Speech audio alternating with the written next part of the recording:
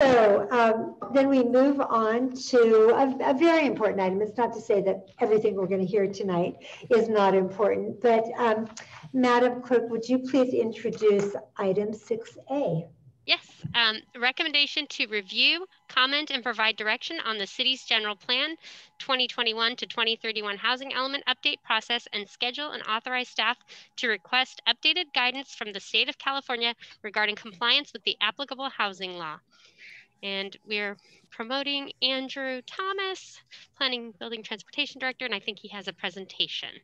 He does, and while Andrew's connecting his audio and his video, and we have from the City Attorney's Office, Selena Chen, and we have a special guest who's going to be here to answer your technical questions on this subject, and that is Mr. Paul McDougall from the State Department of Housing and Community Development, HCD. So as you may all realize, right now in our state, with all these cities and counties throughout the state updating their general plans and their housing elements, Mr. McDougall is a very busy person, but he graciously agreed to come and help lend his technical expertise to answer our questions. So we are a very grateful welcome and thank you, and welcome Andrew Thomas, our Planning, Building, and Transportation Director, and I turn the floor over to you.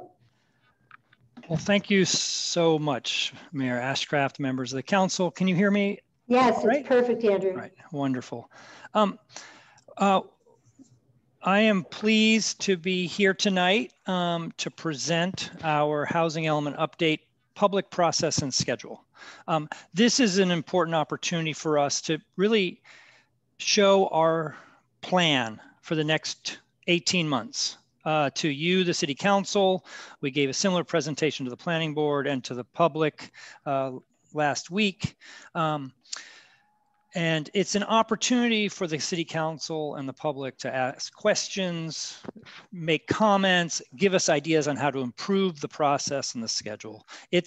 It is going to be a major effort for the City of Alameda over the next 2 years, 18 months, but it really is a team effort. It's going to require a lot of work by city staff, but there's a very important role for the Planning Board to play in this process. The City Council plays an absolutely central role and is a key player on this team. And then of course, there's our community that has to be sort of understand what we're doing and participate throughout this next 18 months. So it's important for us to just sort of make sure that everybody understands the game plan. And as you said, Mayor Ashcraft, we're really lucky to have Mr. Paul McDougall from State Department of Housing and Community Development. Paul has helped the City of Alameda in 2012 when we and in 2014. So our last 2 housing elements were certified by the state of California. And it happened in a large part due to help and assistance and just great advice from Paul McDougall. So thank you, Paul, for joining us tonight. Andrew, we weren't as successful on the first one. All right, let's keep moving. Next, we just keep getting better, Mr. We are McDougall. getting better and better. Let's go to who's in charge of the slides. Okay, thank you. I'm gonna, so the game plan for tonight, I'm gonna rush through about 7 slides, try to do it in 10 minutes. And then I'm available to answer questions. Paul will help me answer. If you have questions for Paul, just call them out and we will we'll get your questions answered. So first of all, just so that everybody is on the same page, what is a housing element for the benefit of the public? I know the council knows this. Housing elements are required under state law. It's a mandatory element of our general plan. It's not an option. It's something we must do to stay in compliance with state law, and it has to be done every 8 years. One of the central tenets of state law is fair housing, that the housing element must take responsibility to make adequate provision of housing needs for all economic segments of our community. The other aspect of state law is that the housing element must identify sites as needed to facilitate and encourage the development of a variety of types of housing for all income levels, including multifamily rental housing. So this raises a particular issue for us here in Alameda because of our city charter. Our city charter prohibits multifamily housing everywhere in Alameda. So we have this immediate issue between our charter and state law, which we have to resolve through this housing element process. And then the second big issue that we need to address through our housing element, we did it in 2012 and we did it again in 2014, and we're going to do it again this time, is that the housing element must make sites available during the planning period. So our planning period is from 2023 to 2031, with appropriate zoning and development standards and with services and facilities to accommodate that portion of the city's share of the regional housing need for each income level. And the issue here is that the way the state law is structured, the zoning to support lower income housing, that zoning should allow multifamily housing, and it should be at densities of at least 30 units or more per acre. And our city charter says we will not allow any zoning greater than 21 units the acre. So we have a second issue which we have to overcome as we work through our housing element issues. Next slide, please. So can we do it? Yes, we can definitely adopt a new housing element in compliance with state law and meet our regional housing need for the period, the 8-year period. But it will require that we adopt housing element, which is part of our general plan, and zoning amendments that are in conflict with Article 26. We are going to need to adopt zoning districts that allow multifamily housing by right and at residential densities above 21 units the acre. As I said earlier, we've done it before and we were successful before, and we're gonna have to do it again, and I'm confident that we can do it. Back in 2009, the state sent us a letter basically pointing out this fundamental conflict that we have, that prohibiting multifamily housing and limiting density is a fundamental constraint with significant impacts on the cost and supply of housing, and particularly for housing types. And that under state law, the city is required to make zoning available to encourage and facilitate multifamily development and must address and remove these constraints. One of our key recommendations and a key piece of this process that we are laying out is that we feel it's time to get some updated advice from the state of California. These are quotes from a letter to us in 2009. It is now 2020. There have been a lot of changes in state law, and we are in that situation again where we need to reconcile our charter with state law. And so we're recommending that we reach out and ask for updated advice from the state on how we should proceed with this, and that guidance should help us move through this process. Next slide, please. So the big question, of course, is, well, how big is our regional housing need allocation for this next period? And the answer is, it's big. It's approximately 5,354 units. It's not final yet, so it will change over the next 6 months. It might adjust a little bit bigger, a little bit smaller. It's not final yet, but we should be planning, and we are planning for around 5,400 units.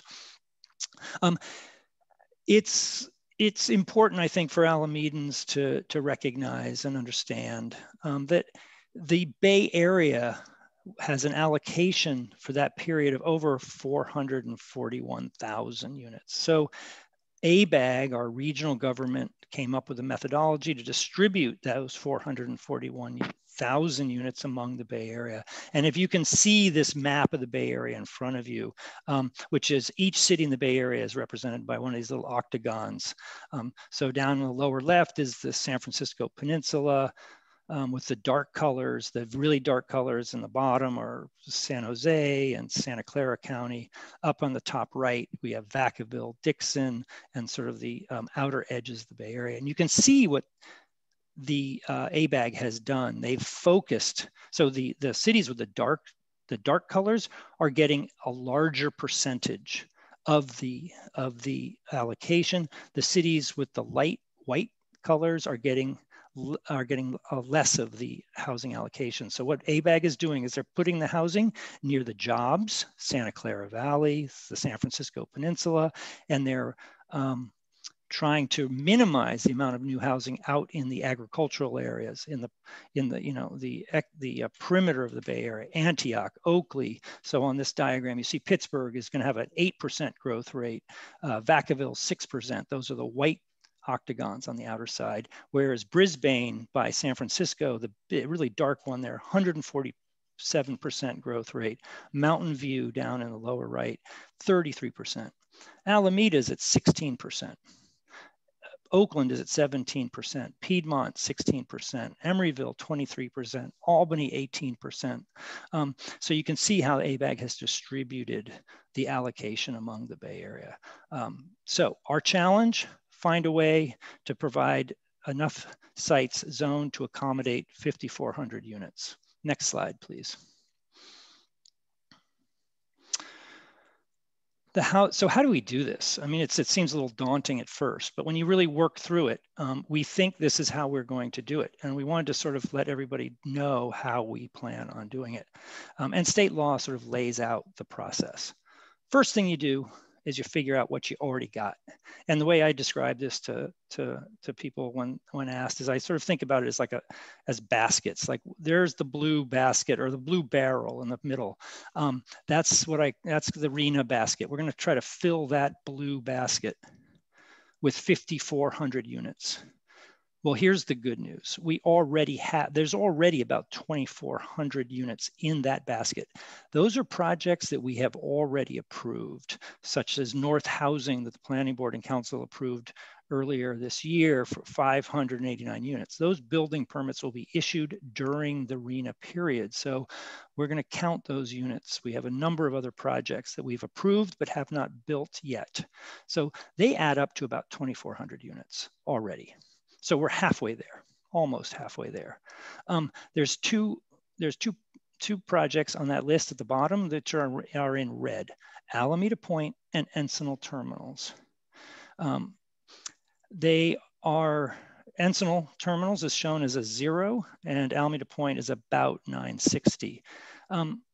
Those are two projects that we plan to bring back to you soon, to the City Council for decisions. And they are really in the yellow basket. So the yellow basket, when you look at, we have the ability to add almost 1,100 units to the blue basket by re-entitling those two projects. And what's interesting about these two projects, these two projects, the re-entitlement this is city land that we're talking about. This is decisions by the 5 of you, the City Council, to re-entitle land which we either completely own or partially own, so that we can add those projects or increase the size of them in our blue basket.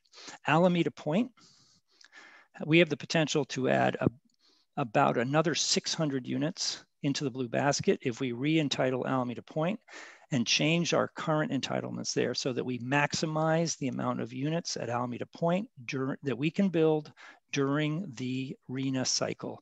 We have a Navy cap, on a financial cap on the total number of units that can be built at Alameda Point, but we need to get every unit possible within that cap into that blue bucket. That's part of the staff strategy.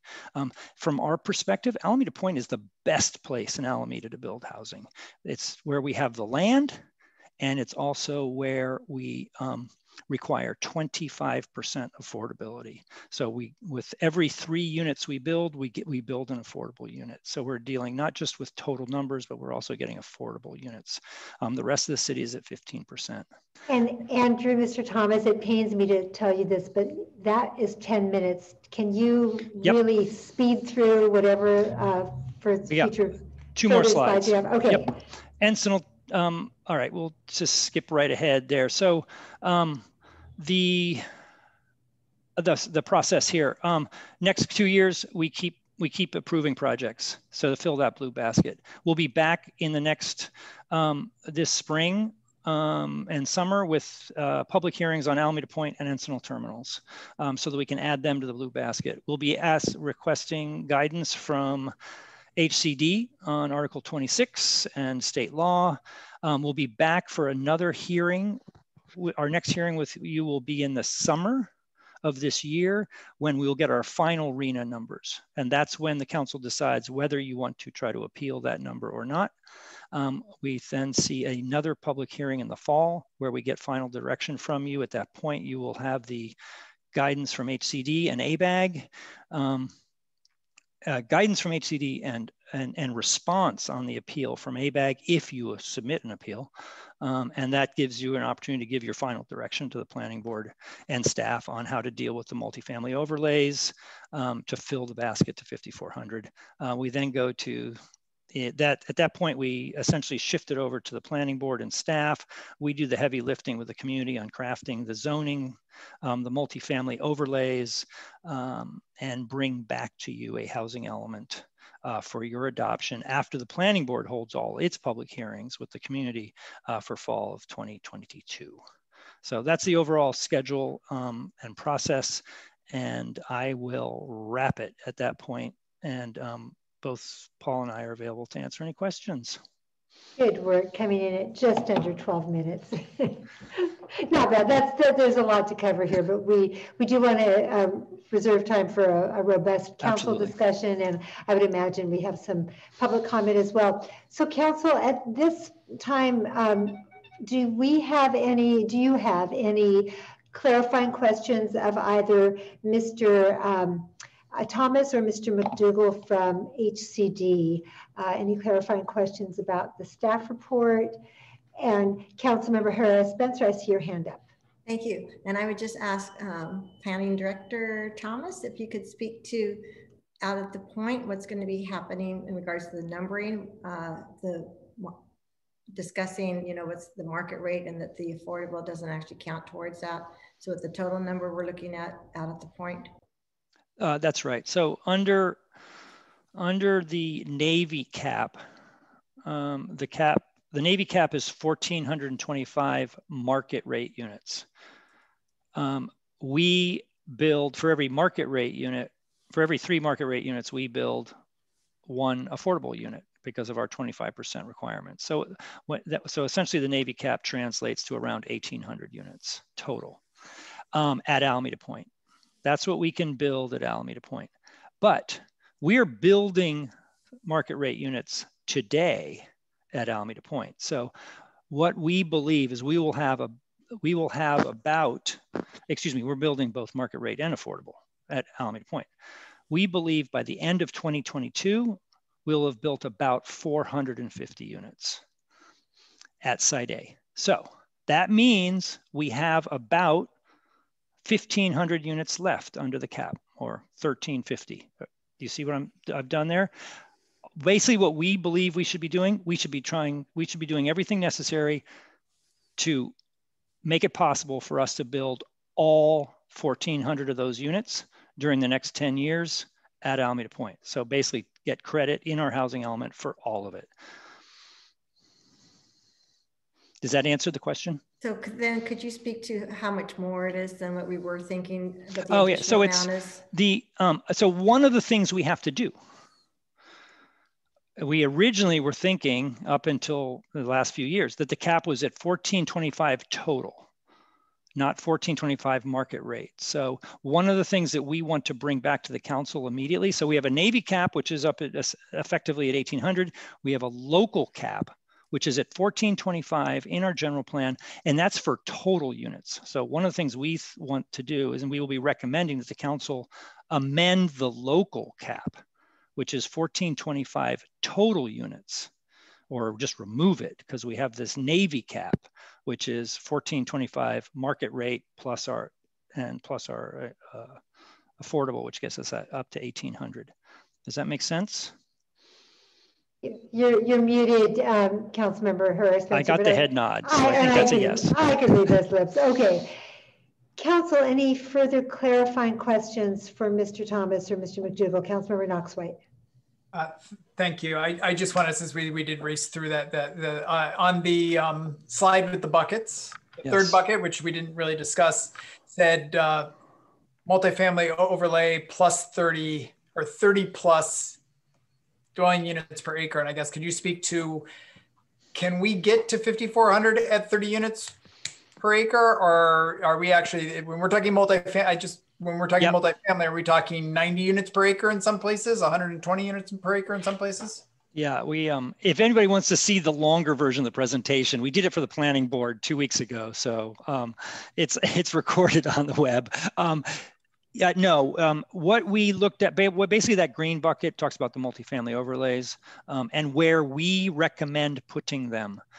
For example, multifamily overlay on Park Street.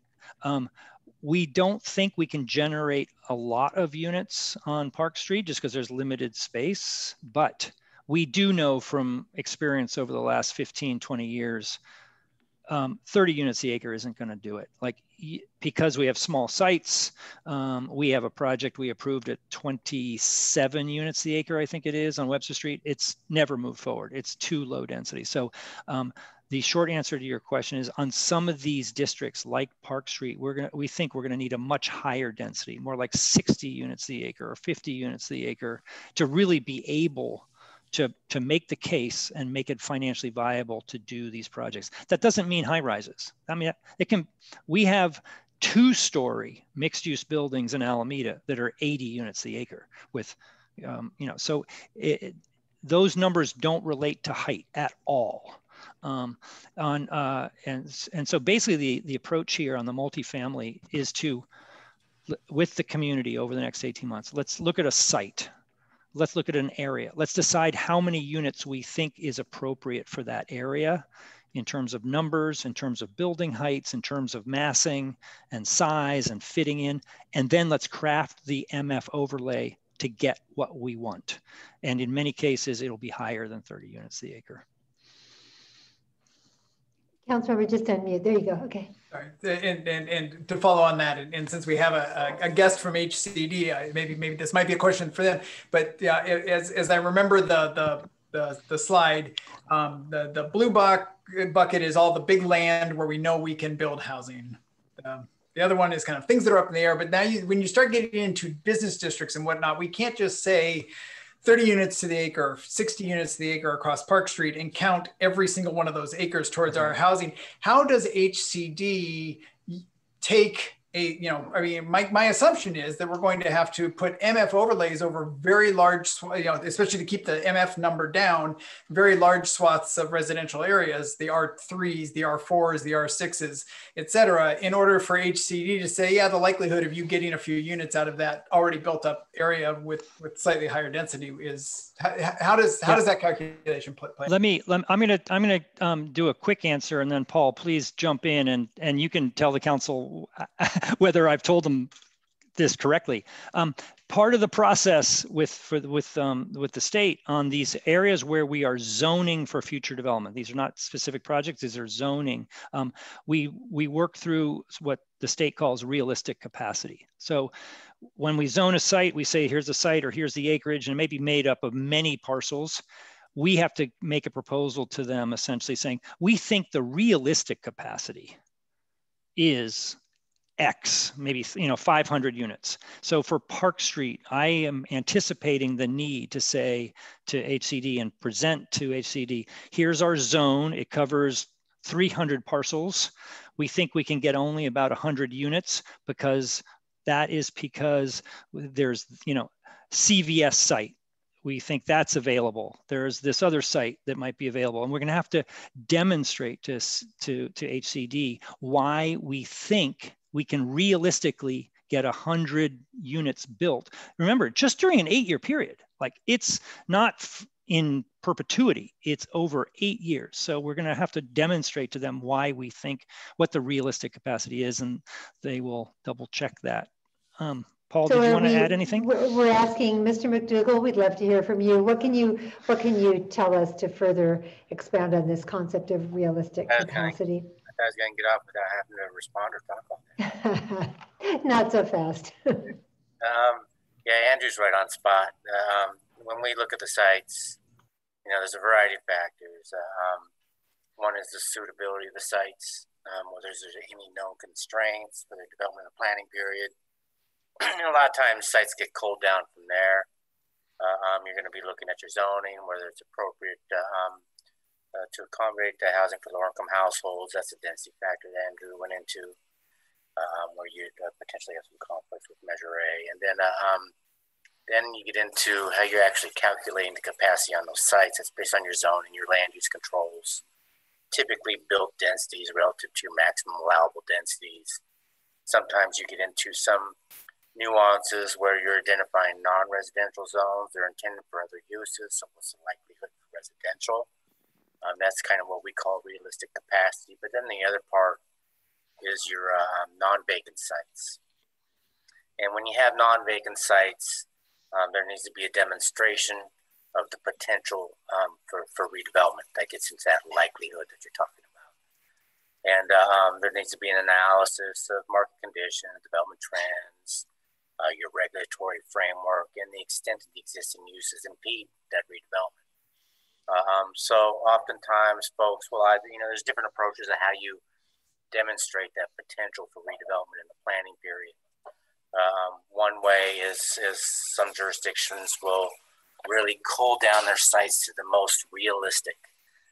We think these are our best opportunities, and this is where we're putting all of our chips, where all of our resources. And another is that we identify more than what we think, and that's kind of what Andrew was getting into, where you're just you're accounting for the likelihood that they all won't really redevelop in the planning period.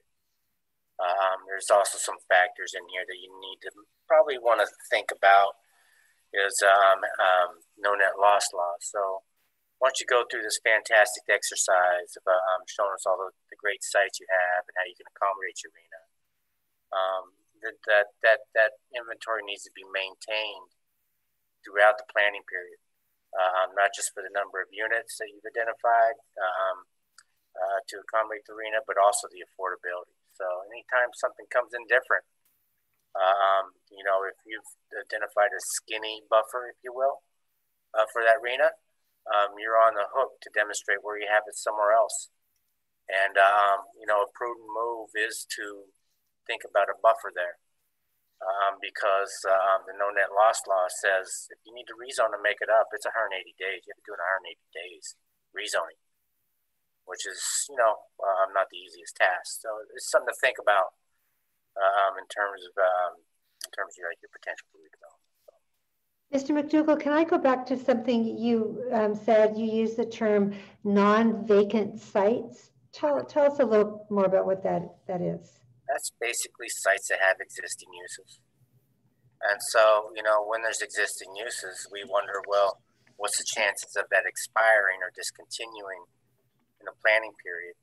And there just needs to be analysis around that. And so there's also some factors as well that come into play that when you're identifying non-vacant sites and you're relying on more than 50% of your lower arena, that analysis bar goes up, where there needs to be substantial evidence that the uses will likely discontinue in the planning period, and there needs to be findings, from you, the city council, that those uses will discontinue in the planning period. So that's something to think about. And there's also subtlety there, where if you have existing units that has some sense of affordability, then there needs to be a replacement factor on that or some sort of policy. And you can only count the net new units as well. Got it. Thank you. Council, if we don't have any further clarifying questions at this point, or do we? Vice Mayor, did I see your hand go up? Yeah, go right ahead. Vice Mayor Vella. I did have a, sorry. I was waiting for a moment of. He wants to intern on the housing element. Great. He has some opinions. I did have a question about the multifamily and I know we've received some communications on it as well. How does this all fit in, and what's going to be the process for that relative to, I know that it was addressed a little bit in the slide in terms of seeking some guidance because it's not just the council, it's also our planning board that is going to be forced to be making these decisions with the charter language notwithstanding. I think our first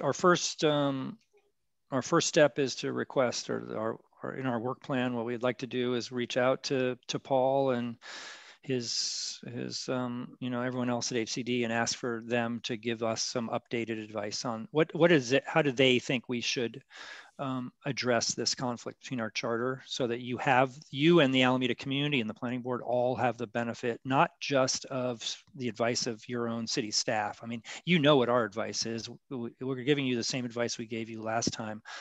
But, things have changed both in Alameda and at the state level. So we think the first step is to get updated advice from the state. I think then once we know, sort of our thinking is, once we know the sort of where all of you stand on Alameda Point and Encinal terminals, that's going to then really define how much multifamily we need and where we need to put it. If your question is, then how do we work through that with the planning board and the community? I mean, what that slide showed, and we just didn't have time to kind of go through it, was, sort of staff has already identified its top 5-6 sites to put the multifamily overlay on. We think we can get to about the 1,000 to 2,000 units we need just from those sites. But through a public process of evaluating those sites and hearing from the council, hearing from the community, hearing from the planning board, if there are other different sites that people would rather us look at, and then it becomes also a question of, do we want to do more sites with fewer units per site, or do we want to try to maximize the units at each site? And then just lastly, getting to something Paul talked about, there are very few vacant sites in Alameda. Everything is a non-vacant site in Alameda. So one of the strategies we've used in the past is we work very closely with the property owners themselves. We get the property owners to work with us and identify the realistic capacity, so that it's essentially the property owner and the city going to HCD and saying, sort of together, hand in hand, like, yes, we, as the property owner, we are committed to this idea of building this number of housing units in the very near future. So, that's sort of the approach that we've been using in the past. If a property owner says, no, I'm not going to build housing on my site in the next 8 years, well, that's not going to be that's not a useful housing site to us at all. And just to add to that, yeah, please. We fully welcome the opportunity to provide you some guidance, just so you at least understand the pathways in the statute. And certainly we will thoroughly examine the issue and the complexities. But I would like to say that there's at least 5 areas in the statute that are potentially perilous with Measure A. Andrew was nice and pointed out too, but there's others. And if you like, I can go into more discussion on that. So I'm torn between, I know we've got some public speakers, but I definitely want to hear about the statute, hear further about the statute. If you don't mind, Mr. McDougall, I'm going to just wrap up any last clarifying council questions about the staff report. This is not our deliberation yet, because we will hear our public speakers first. Councilor Verdeso, did you have a clarifying question? Yes, thank you. Clarifying question. So the general plan for Alameda Point and the EIR and all that stuff was done basically on 1,400, or give or take, residential units. And as I understand it, recently the Navy has given us an interpretation that allows us potentially to go above 1,400 units, given new information regarding the ability to build more market rate housing. So just to clarify, if we're going to go above the 1,400 units that was done through the impacts of which was calculated, are we saying that the new numbers that we are going to potentially go after for Alameda Point, that we will be conducting an EIR for those new additional opportunities that was above what was originally calculated and included in our initial general plan numbers? Yeah, we're going to need EIR, environmental review, for all of this. I mean, not just Alameda Point, all these. I mean, this is adopting new general plan densities, new zoning ordinances for these sites. This is all subject to CEQA and will need to be cleared through CEQA. Follow-up quick question. Could we do that CEQA analysis within the 8-year time frame that we're working under? So would it be counted towards whatever housing that we above the 1,400 that we target and analyze? Could that be, you know, programmed within the current housing element phase? Well, the environmental review has to be done and completed and reviewed by all of you before we bring before you take action on the housing element itself. So is that the, I mean, so that's you the question. will, that's what I'm getting at. No, so you'll be adopting the environmental review for the housing element and the new sites, you know, next year. Oh, no, I'm talking about the environmental review for the potentially new housing that would occur. Yeah, it all happens in the next 18 months. The environmental review. Is that the question? Am I misunderstanding your question? No, I think we're generally. I mean, we need to do an environmental review that talks about what is the effect of building 5,400 units in Alameda over that 8-year period. And that environmental review has to be made available to you before you make the decision to adopt that housing element. Oh, I guess what I'm getting at is actually the environmental review that's more specific to the incremental housing units above the original 1,400 for Alameda Point. So that's what I'm... That's an interesting question, and we can certainly provide that. Like, what's the effect of these additional, 400 units on top of the 1,400 we always imagined? That's kind of your question. That's exactly. That's what I'm getting. No, absolutely. We can provide that. We can make that part of the environmental analysis. Okay. And Mr. McDougall, did you want to add anything to to that conversation? Just unmute. You're really good at that, by the way. I forget. I mean, Andrew's pointing out you have a few options, right? If you're going to rezone as part of this full package and do a full EIR with the housing element, obviously you could fold in, increasing the cap, or, you could also program it in your housing element and do further analysis down the road. So Andrew pointed out some options. Thank you. Okay, I think we're ready to go to questions for public comment. Madam Clerk, do we have public comment? We do have 4 people who have raised their hand. The first one is Laura Thomas. All right, thank you. Good evening, Ms. Thomas. Good evening. Can you hear me? I can hear you just fine. Welcome. Okay. Oh, well, okay. It's my first Zoom communication with the council in all these months. Good evening. Yes, I'm Laura Thomas, and of course I'm representing Renewed Hope Housing Advocates. And you're all familiar with our organization. I guess for the audience at home, I'd explain that we've been around since 1999 when we began with an effort to stop gentrification in the West End, and that was an effort to stop the destruction of Navy housing, and we called for the rehabilitation of the affordable housing there. So our mission has always been inspired by the struggle of Alamedans who came here as war workers, lived in projects, who came with the Navy, etc. And working class people, people of color who could not achieve home ownership and were basically pushed out. So tonight I want to remind you that one of our many achievements is actually getting the housing element passed back in 2012 at a time when the city did not have a valid element, and largely because we had intervened with HCD and pointed out that Measure A was a constraint. Article 26 is Measure A. So, since we were able to push the multifamily overlay into that beginning element, much new housing and many affordable units have been built. And it's been a good start, but the crisis continues. And I think the state is more serious than ever. And I don't think these 5,400 units are something the Alameda is going to be able to avoid. So I'm sure Mr. McDougall will explain to you why later. He's already indicated that there's some serious problems with Measure A and the statute. But I think it's really important for us as Alamedans to embrace this challenge. This is really a chance to right the wrongs of the past. And the policy changes in these areas such as policing and housing will really force us as a community to walk that walk of justice, which we've been talking about a lot lately. We're only being asked to do our fair share, as all Californians have been asked.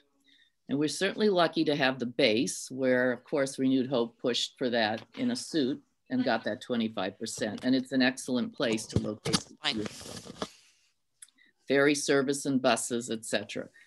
Looks like I'm running out of time. Of course, these units are not going to solve the affordability crisis simply by being built. We know that.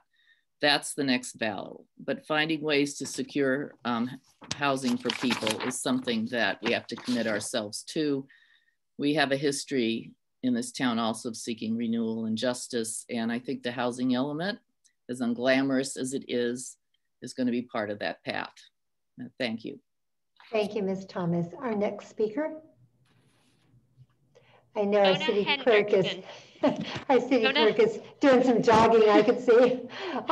Good evening, Mr. Hendrickson. Welcome. Hi, how is everybody tonight? Doing well. Thank you guys for hosting your meeting, and thank you, Andrew, for your presentation tonight. I just wanted to point out that I am currently building about 210 work-live units at Alameda Point. I have a building permit, I'm under construction.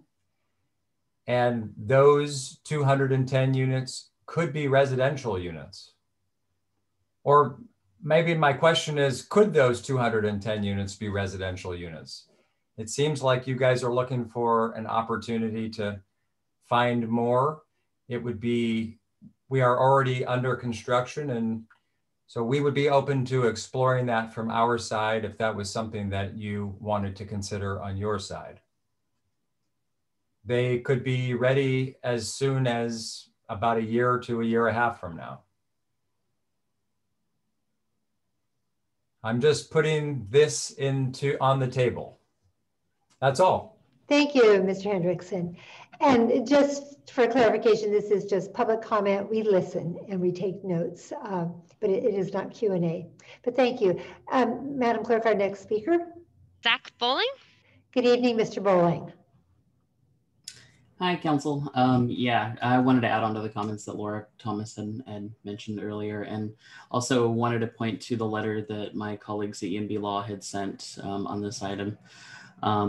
My comments, the last time around, we used the MF overlay trick as a workaround for Article 26. It's fair to say that the way that it was designed helped contribute to the unmet need in our housing element. We were close, but we didn't get there. And now in this cycle, we have to adjust for that. But given the increase with Arena and the tight crunch to find space to draft or define space in this plan, I'm wondering how HCD could trust or consider the MF overlay strategy as being a valid system for meeting the requirements to certify the housing element proposal. Given that Measure C failed, the MF overlay looks really risky to use this round. So I'm wondering how you could sell to HCD that these areas that are zoned in one way, but then are not in another way and are in limbo are going to work. I'm also curious, just sort of a thought experiment, if we could meet our RENA under 826 rules without the overlay. I would assume not, but I'm curious. The report from the city attorney, the council, on the risks of having a charter amendment that directly violates the state law was kept confidential. I understand why the city attorney is doing that, but it raises a lot of red flags for me, likely to limit risk from potentially tipping off opponents to litigation.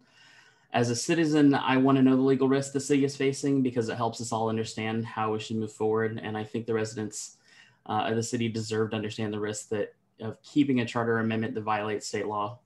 I know the city is in a bit of a pickle. There's not a lot of good options. We can fight a reallocation, and I know that that rarely works for any city. I know that we're stuck with few options, and I would likely put forward that we try to find a solution that works in a way that maybe gets rid of that article in our charter at some point. But that's all I have. Thank you. Thank you, Mr. Bowling. Our next speaker. We have 3 more speakers. Josh Geyer.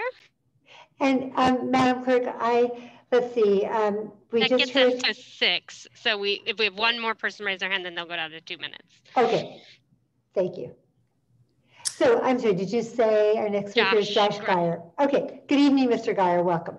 Hi, good evening, thank you. So first of all, I want to thank Laura Thomas, who is one of our Alameda housing activism foremothers. I want to endorse everything that she said. This is, we always have more opportunities to try to reverse the wrongs of our history, the history of deplorable exclusion on the basis of race and class in Alameda. We didn't quite get there this election, but there's going to be more chances hopefully going forward. I live 3 blocks from Park Street and I walk there all the time. And I bought this house. We bought this house, my family and I, because for that reason, because we like to walk, we don't like to drive, we like to ride our bikes. And so we experience the Park Street commercial district at the street level all the time. There are many sites on Park Street that are vastly underused. I'm talking about the corner of Park and Clement. I'm talking about the lot across from City Hall and the CVS. I'm talking about the area around Oak and Encinal. Right now, those places are blighted, and we're getting a negative amenity value from them. We are not only are they not sitting quote unquote vacant, but they are a blight, and they detract from the environment that we all enjoy in Alameda generally. As long as those parcels and parcels like them are prevented from developing housing by density limits that make that housing not economical, we are prizing maintaining blighted properties over providing more housing for our community, and all of the benefits that come from that, not only to the people who will occupy the housing, but to the businesses on Park Street who will have additional customers, and the tax rolls for the County of Alameda and the city. It's crazy. It's prizing the status quo over justice, over fairness, over providing housing for people who need it, and over our city finances. Let's stop doing that. Let's provide more housing. I'd like to also ask a question, close. I believe it was Mr. Thomas who said the identification of potential sites for upzoning is contingent on current property owners and what their plans would be to develop their properties. That seems pretty crazy to me. I think that an upzoning, I mean, the whole quote unquote kind of moral hazard of upzoning is that if you upzone, then there's like potential windfall for existing property owners. I think if someone's like, I don't want to develop a 5-story apartment on my property on Park Street, it's fine. They can sell it to someone who will and take the money and run, and we get housing and everyone turns out better. Thank you. Thank you, Mr. Geyer. Our next speaker. Our next speaker is Jay Carfinkel, and 1 more person raised their hand, which gets us to 7. So all speakers will get 2 minutes now. Okay, starting with Jay Garfinkel. With Mr. Garfinkel. Yes. Okay, welcome, Mr. Garfinkel. Good evening. I don't doubt the sincerity of the previous speakers, but none of them addressed the question tonight, which is whether or not to consult with the HCD. Seems more like they were just intent on getting Measure Z back in action. Anyway, and I note that Mr. Thomas said that we're limited to about 20 units because of Article 26. He neglected to say that we can actually get up to 30 with the overlays. My comments are directed to Mr. McDougall. My understanding is that none or very few jurisdictions in the state have met their affordable housing targets, but it seems to me that HCD has totally ignored them. There's been no punishment meted out, and I would ask him to comment on that if he wants to. You know, we're talking about trying to meet the target for the cycle that's about to start, and we'll pat ourselves on the back if we do that. However, there's another cycle after that, and assuming that sanity continues to elude the HCD, there will probably be another ridiculous number put forward. So I think that that should be considered. and I see no need to consult the state. Mr. Thomas has already told us multiple times with multiple shows and presentations what's needed according to the state. And I think that this is just a very transparent way to try to play Measure Z again. Thank you. Thank you. And before we go on to the next speaker, I would just like to remind all speakers, and that includes those of us up here on the dais, the virtual dais, that we welcome your public comments. We ask that you refrain from ad hominem attacks on other speakers, on members of the staff, on city council. We want to hear your opinions, but not personal attacks. So with that, who's our next speaker, Madam Clerk? Christopher Buckley. Good evening, Mr. Buckley. You just need to unmute. There you go. Can you hear me? We sure can. Hi. Thank you. Yeah, good evening, Madam Mayor and council members and staff and Mr. McDougall. I have a question for Mr. McDougall concerning the state density bonus law and how it interfaces zoning, particularly with the MF overlay zone. And the question is there a mechanism to design the zoning so it reflects or anticipates the extra development potential you can get with a density bonus project, both in terms of density as well as increased building heights? So for example, on the Park Street example that Mr. Thomas provided, that suggested to make a project work, you would need 50 units per acre or maybe 60. Well, if it's a density bonus project, I understand that can be increased by 35%, which for a 50 unit project would give you 67.5 units per acre density. And for a 60 unit project, you would get 81 units per acre density. And then you could also increase the building height if the developer believes that the project's not feasible without the extra height. So you might zone for 3 stories, but the developer could ask for 4 stories or 5 stories. So is there a way of designing zoning and then the MF overlay, and also this gets into the general plan designations, to anticipate those increases so that we have some certainty as to what the maximum development would be for a density bonus project? I hope that's clear. It may be a somewhat complicated question, but that's my question. And that's from Mr. McDougall. Thank you. Thank you for your comments, Mr. Buckley. Our next speaker? Donna Fletcher. Good evening, Ms. Fletcher. Hi there, everybody. Good to see you all. Would it be possible for us to renegotiate the Navy cap so that we can put more housing where there's more space? Thank you. That's your question. That's it.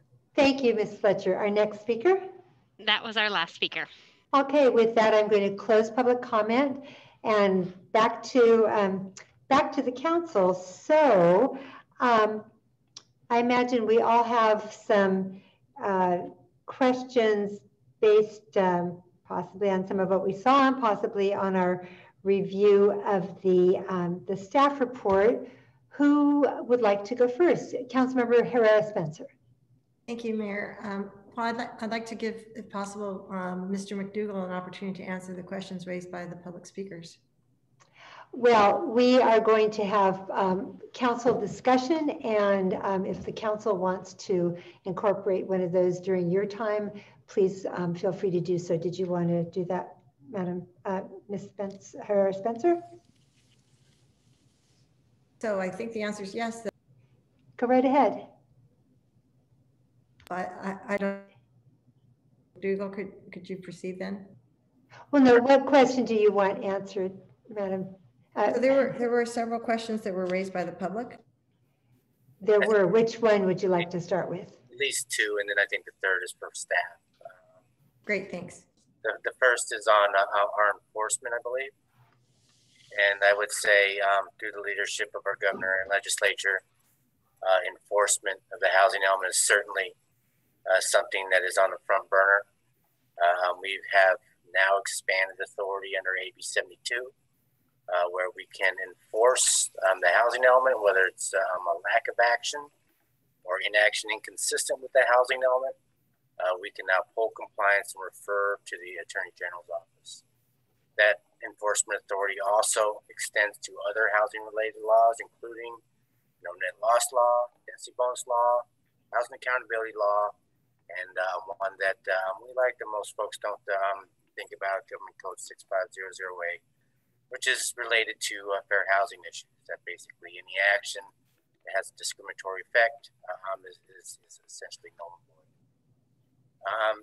And so with that, we've been building out our unit and it's maturing. And some of you folks might know that in the governor's proposed budget, there is quite a push to expand that well beyond what we already are doing. So yes, we are enforcing this, and it is certainly on our radar. The second is the density bonus law, and basically what I was hearing is that there's a way to design our maximum densities so we can account for density bonus law for what we really want. And in other words, sort of back engineering, if you will. So like, yeah, we want 50 units per acre, but you got density bonus law, so we're only going to allow 30 kind of thing. We would generally look at that unfavorably. When we see efforts to suppress the zoning for a tool that is intended to go on top of the existing zoning to provide incentives for affordability, it's certainly something that brings pause, if you will. Thank you. Councilmember Herrera-Spencer, go ahead and unmute. You need to unmute. Councilmember Herrera-Spencer, I think it's a two-part unmute. I wish I could, there you go. You had it for a minute. Yeah. Okay, there. Sorry, thank you. Mr. McDougall, thank you for that, but could you also address the number of floors in regards to that? So like on Park Street, of course, if we're thinking we could end up with 4 stories, but then we end up with 6. I mean, when we look at zoning, we'll look at the allowable densities, and we generally expect that your development standards allow you to get to that maximum density. So sometimes the heights come into play there, sometimes they don't. It just really depends on the cumulative effect of your development standards and the ability to achieve those maximums. So very well, you might have, something around 40 units per acre or whatever, maybe 50. And you might have 4 stories that allows you to get there, depending on the effects of the other development standards. So it just really depends on the situation. Thank you. May I continue that? You may. Thank you. And I'm not sure. I think this might be staff actually, but in regards to Mr. Hendrickson's question about could we look at changing the work-live units to housing to have it count somehow? Yeah, I think it's a really interesting thought. So what he's Mr.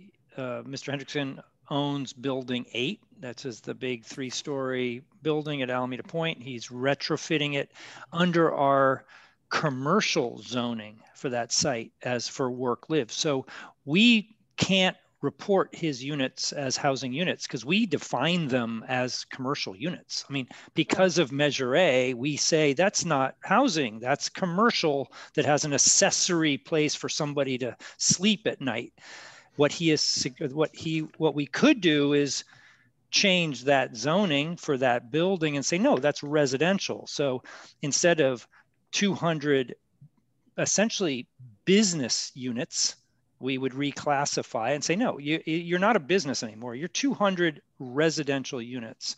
What this would do is give us 200 units that we could count towards our housing element. It also, as a work-live facility, which is a commercial business, they're not subject to the inclusionary requirement. So there's no deed restrictions on those units. If we convert it to residential, we'd be actually picking up our 25% affordability on those 200 units. So that would be 50 affordable units just in a building that we're already planned to develop. So it's a really interesting idea. I think it's something we should all look at. Thank you. Did you want to comment further on that, Mr. McDougall? No, just to confirm, Andrew, we kind of refer that to adaptive reuse, and that absolutely councilors. Great. Councilmember Daysong, I think I saw your hand up. Yes, you're next. Yeah, just a quick question for Mr. McDougall. First of all, thank you very much for taking the time to participate in this. Very much appreciated. My quick question is, my understanding is that the city of Alameda's housing element was out of compliance for many years. And then sometime in 2011 and ultimately 2012, at the time, city manager John Russo really took the bull by the horn by committing to implementing certain changes, which I think A, might have been committing to the density bonus, but also B, committing to the multifamily housing overlay. And as a result of that, then was that not the key triggers that encouraged HCD to then actually accept City of Alameda's housing element in 2012 or 2013, whenever you finally accepted it as being in compliance? That's correct. I mean, if I remember right, it was sort of a progression. You started out with ADU law and said this affect, this conflicts with state law, and then you went to density bonus law, and then eventually said, hey, wait, Measure A actually conflicts with our ability to accommodate the RENA as well as providing multifamily zoning. So, yeah, that was absolutely pivotal. Okay, one more quick question. I was going to ask if, okay. You referenced, is it okay? You referenced state fair housing law 6,000 something. Has HCD used that against any city thus far? Thank you. Usually it's a peripheral kind of point. So we haven't directly utilized it much, but there certainly is attention to it. At some point, I would also like to point out some changes to housing element law, as well as overall government code for all public agencies, including local governments, to affirmatively further fair housing. And that's something that there certainly would be some issues with Measure A for sure. And I can go into more detail if you like. That's okay. Actually, I would, and I want to just note for the watching public, normally all the council members are on camera all the time, that we have a council meeting going on. Our Vice Mayor, Malia Vela, is expecting her second baby 2 weeks from today, and she just needs to get up and walk around, and any of you who've been in her place understand what she means. So she's listening, she's just moving. Mr. McDougall, I wanted to ask you to expand a little more on this affirmatively furthering fair housing laws, and also the role of equity in reaching the RENA numbers, and the factors that HCD looks at. I represent Alameda on ABAG, and I'm also on the regional planning committee of that body. And we've certainly talked a lot about it, but I think they're important topics. Could you just give a little briefing for the general public? Certainly. Our duty to affirmatively further fair housing goes back to the Fair Housing Act of 1968. And so this is something that's been around over 50 years. And I mean, it's fair to say that many would say we've not done a very good job at it. And anyways, with the Obama administration around in 2015, there was a ruling that took another kind of a refresh and just a stronger approach to implementing that long-standing obligation. And, there was a ruling, and then there was a handbook and various things like that, and then we had a change in administration. And then all those things went away very quickly. But our legislature, and then as well as through the leadership of our governor, but mainly coming from the legislature, it was AB 686 that took that obligation and put it into our state laws. And it's two parts. First part is what we refer to, if you like numbers and stuff, is a government code 8899.50. And basically, this is an obligation on all public agencies, and that should be broadly construed, meaning any subdivision of the state, to affirmatively further fair housing in all programs and activities related to housing and community development. That's a big bucket. Everybody should be doing it now. And affirmatively furthering fair housing isn't just about discrimination, it's about proactively promoting more inclusive communities. So there's that piece. And then there's a second piece that brings a lot of the requirements and a lot of the concepts from the affirmatively furthering fair housing ruling of 2015 into housing element law. So now we have this duty in our general plans, or they will be in our general plans. And so there's a lot of analysis. There's analysis around fair housing enforcement. There's a lot of analysis around segregation, integration, racially, ethnically concentrated areas of poverty, access to opportunity, or disparities in access to opportunity and disproportionate housing needs, including displacement. There's also now a requirement that when you identify sites, those must be done in a way throughout the community that promotes more inclusive, that affirmatively further fair housing. And all this analysis needs to go into your goals and actions. And so when we're looking at your analysis, all of those different components I'm talking about, you're going to look at your local information. You're going to look at the patterns, the trends, the policies and practices, demographics within your community and compare, neighborhood to neighborhood or what have you. But we will also be looking for a comparison of you, Alameda, to your surroundings and whether you reflect the composition of your broader region. And if you don't, then what has led to that? And specific goals and actions to overcome those patterns. And it's something that is required. There must be meaningful actions. And certainly we would be focused on zoning and practices that simply limit housing choices. And so it's just something that will, obviously we're going to go through all the mechanics of looking at things formally if you do request that. But I would say, just based on my experience, it certainly will pop up. Can't hear, Marilyn, can't hear you. Oh, wait, I want to take the moment. I got that, almost got the chance to you remind me. Mayor, unmute, I know. I think it was the phrase of 2020, you're still muted. I wanted to ask you, you had alluded to this earlier in your presentation, that there are, how many different problems did you see with Article 26 that might be detrimental to us? Can you run through those for us, please? Sure. Yeah, I believe I said potentially perilous. Potentially perilous. Yeah. Okay. Because obviously we do want to be very careful and thoughtful if you do ask these guidance. If you don't, we'll actually be glad to provide you guidance as well. But anyways, I would say first and foremost is something that's very clear that Andrew brought up, is that the statute requires zoning for a variety of types. And he brought up a list, and that list includes multifamily, includes transitional and supportive housing. Now there's requirements around by right permanent supportive housing. It includes SROs and various other things. Regardless of the arena, if you don't have zoning for those types, we won't find you in compliance.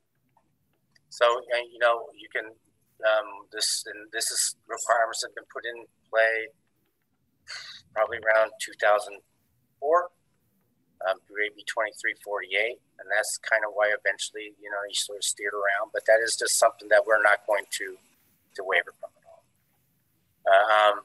The second piece is when you get into your arena.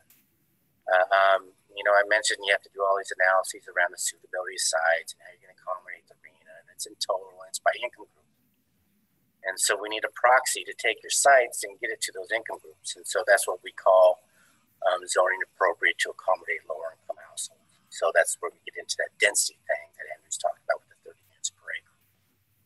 And so the statute kind of lays out this this approach where jurisdictions have sort of prescribed densities, urban areas 30, down to 20 for suburban, 15 for rural, and 10 for what sometimes we call the real rural. That'd be like Modoc County. So you either meet that threshold or you provide analysis. And so that's something that's an option in the statute. You could do that analysis, but I will tell you 21 units per acre isn't going to cut it. There's that. And then there's a third piece where there must be an analysis of potential governmental constraints on the development, maintenance, and improvement of housing. This includes your whole regulatory framework, zoning, land use controls, permit procedures, fees, you know, all building codes, site improvements, all of it. And then there's even some more requirements just to disclose any other things you might have that impact housing. And so immediately we're going to see the measure by itself as a constraint on the supply of housing, on the cost of housing, and we would probably be looking for programs to address and remove where possible that requirement. So that's something else that's going to come into play. The next is the AB 686. That's the affirmatively furthering fair housing. Certainly, it's going to come into play there. I explained that. And then lastly is another one that we really need to think about a little bit. But there's recent legislation called SB 330, the Housing Crisis Act, where there's various provisions that suspends certain actions for the next 5 years. And one is anything that results in lesser intensification of sites. There might be other things that come into play here, but you know, to the extent that you're carrying out the measure in a way that impacts sites now or multifamily overlay sites, I don't know, but that certainly would be an area of pause. And I wanted to ask, and maybe this was all, you know, rolled into your answers, but so what are the consequences of non-compliance if a city? Sure. Well, we have Jerry there. He used to be in Pleasanton, I believe. He's smiling. I'll just say, you know, just first off, kind of the old school. Actually, Mr. McDougall, for those who might not know the reference to Pleasanton, give us a little. I'll fold it in, I promise. Without okay, great, yes. So, I mean, first is the money. There are programs where you were not going to get access to the money or competitive points if you're out of compliance. And something that's important here is that that is not limited to housing money. You have the OBAG program, the One Bay Area Grants, that is transportation related. That includes a housing element component. There's also the SB1 planning grants, transportation planning grants, that includes a housing element component. Our governor has, through his leadership, we now have a program called Pro Housing Designations, where you gain a competitive advantage in certain programs, such as infrastructure grants, and that includes a housing element component. And so, you know, there's various other programs to think about where you are no longer, you know, have an edge on. I will say, as part of that pro housing designation, we are looking to incorporate that into not just housing programs, but transportation programs. There'll be ongoing efforts with other agencies. Thank you. The second piece is that you can be sued by basically anybody, you know, per the statute. And so, you know, what comes with that is attorney fees if someone's successful. And as well as the courts have plenty of authority to take certain actions, and one is to suspend permit authority. And in the case of Pleasanton, they actually suspended non-residential permits, which was pretty compelling, if I remember right, because they were really focused on, and particularly through the efforts of the then Jerry Brown as Attorney General, on the effects of job housing release, if I remember right. And anyway, so you have that now, and that's the way the old system, you know, that's still there. But now what is added is just another level where you know, things can be referred to the Attorney General. The Attorney General can go to the courts and then request penalties to the tune of $10,000 to $100,000 a month. And then, you know, after various other processes, the courts can I believe, designate an actor to take any action whatsoever to get you into compliance. So that's something that's new, a road that we haven't been down. But nonetheless, you know, significant additional pieces to the statute that really brings a little bit more edge to that. Okay, thank you. Thank you for that sobering analysis. Council, who else would like to? Did I see your hand up, Councilmember Desog? No, it didn't. Councilmember Knox White, Vice Mayor Vela, anything from either of you? I've got just a couple things. Please. First, thank you to Mr. Thomas and Mr. McDougall. Both the presentation and the answers to the questions have been exemplary and greatly appreciated. Yeah, just on the, I don't have any more questions really. I think that the questions and answers that I had are out there. You know, I will. I'm very interested. I just do want to add one thing. You know, we have this legal analysis. It's come up a number of times. We've received it. I am still interested in discussing releasing some form of the legal analysis that was provided to us by our city attorney on this issue, possibly in the form of direction to remove any recommendations that are in that report and provide it. I do believe and agree with the public commenters that have written to us that in this case, you know, it is in the, you know, we are the city council. We represent the residents of the city. And I think it's very important for them to understand what it is that we are wrestling with rather than protecting the city against them in the future. So I would be interested in hearing discussion about whether there's any support for moving forward with some sort of direction on that.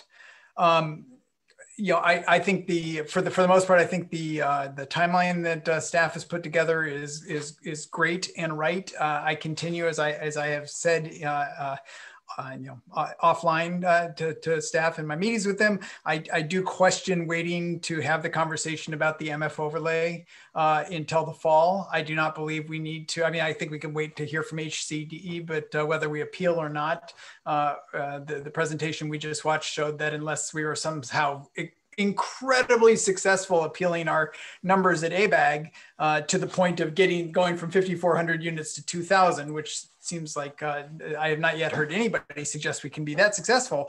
You know, knowing whether or not we're going to have a council that is willing to pass a policy that says we're going to ignore the city charter in furtherance of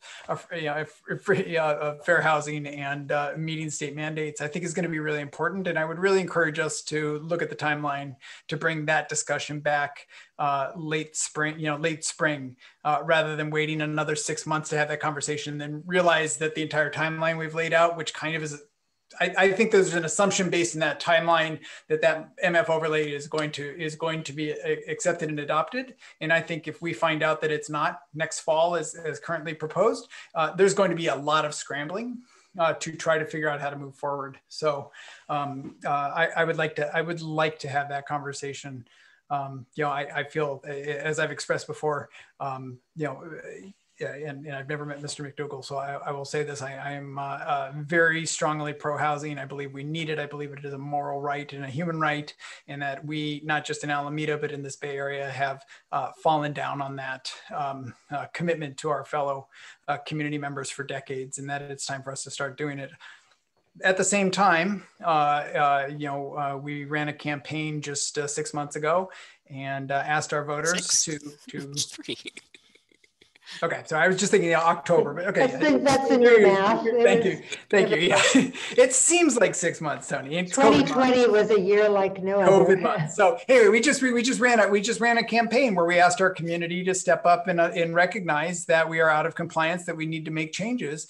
And while I continue to believe that there's a lot of confusion about what is required and what it all really means, and I think tonight's discussion actually has shown that even further again, you know, I think that we are also in a position where we're standing up and saying that we're going to ignore our voters, which is literally what the MF overlay says, is a tricky ethical decision for a council to make. And so I think that bringing that conversation forward earlier rather than later, I think would be a better timing.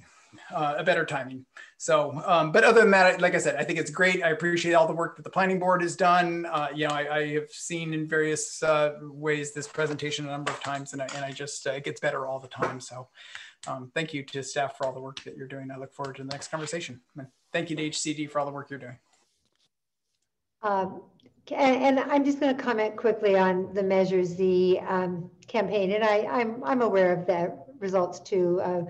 Councilmember Knox White and I were the co-chairs, but I still maintain that there was not a clear understanding of what it meant to do what we were asking the voters to do with Measure A, with repealing Article 26 of the Charter, and I felt that it was a bit of a accelerated campaign. We didn't have as much time as I might have liked to do the kinds of public education that are always good to have. And so I look at this process that Mr. Thomas has laid out as an opportunity to help bring the public along and deepen their understanding. So it's a wonderful opportunity to have you, Mr. McDougall, with us tonight. And of course, Andrew Thomas has been working at this. I mean, I smile when you talk about when we finally got the housing element certified, because I was on the planning board then,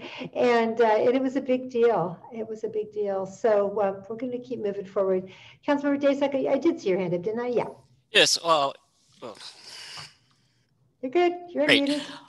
You know, I just want to say from the outset, so, you know, I am unabashedly favoring growth control for the reason that, you know, we are an island with limited ingresses and egresses, and I think the lack of infrastructure requires us to be mindful of that. And for that reason, frankly, I was the campaign chair of the No on Z campaign measure. I think the recent history of Alameda has been that we have been able to meet our housing element obligations through having it been adopted and accepted by the state back in 2013, while also maintaining Measure A.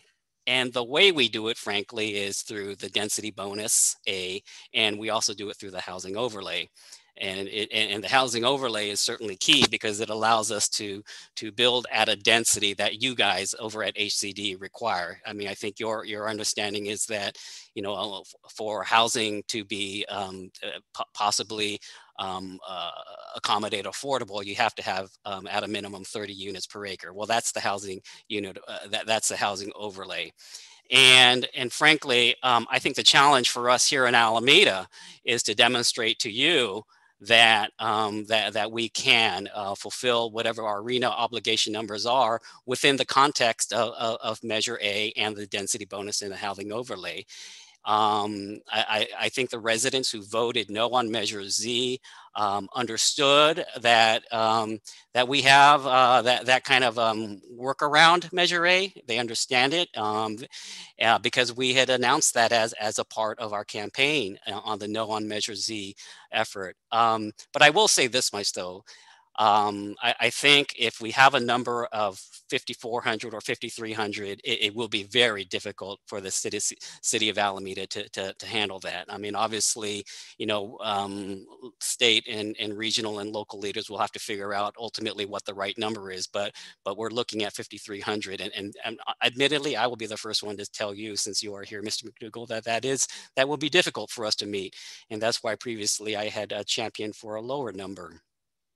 But, you know, I'm up for the challenge in terms of meeting our obligations. But I'm also going, you know, I as one of 5 council members, you know, there are some places where I don't think housing should occur. I mean, I don't think we should put the housing overlay in certain areas. And if we don't put it in certain areas, I acknowledge that, well, I'm going to have to put it somewhere else potentially to make up the difference. You know, if you squeeze the balloon in one area, the air is going to go somewhere else. I acknowledge that. But I do think that we can meet our obligations.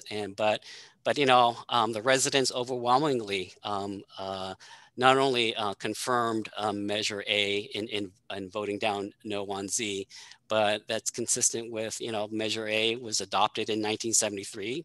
It was modified in 1991, and it was confirmed, reaffirmed in 2020. But I think that's the challenge for me and other council members, is to work within Measure A and the density bonus and the state housing overlay. I think you've laid down additional challenges like the affirmative fair housing.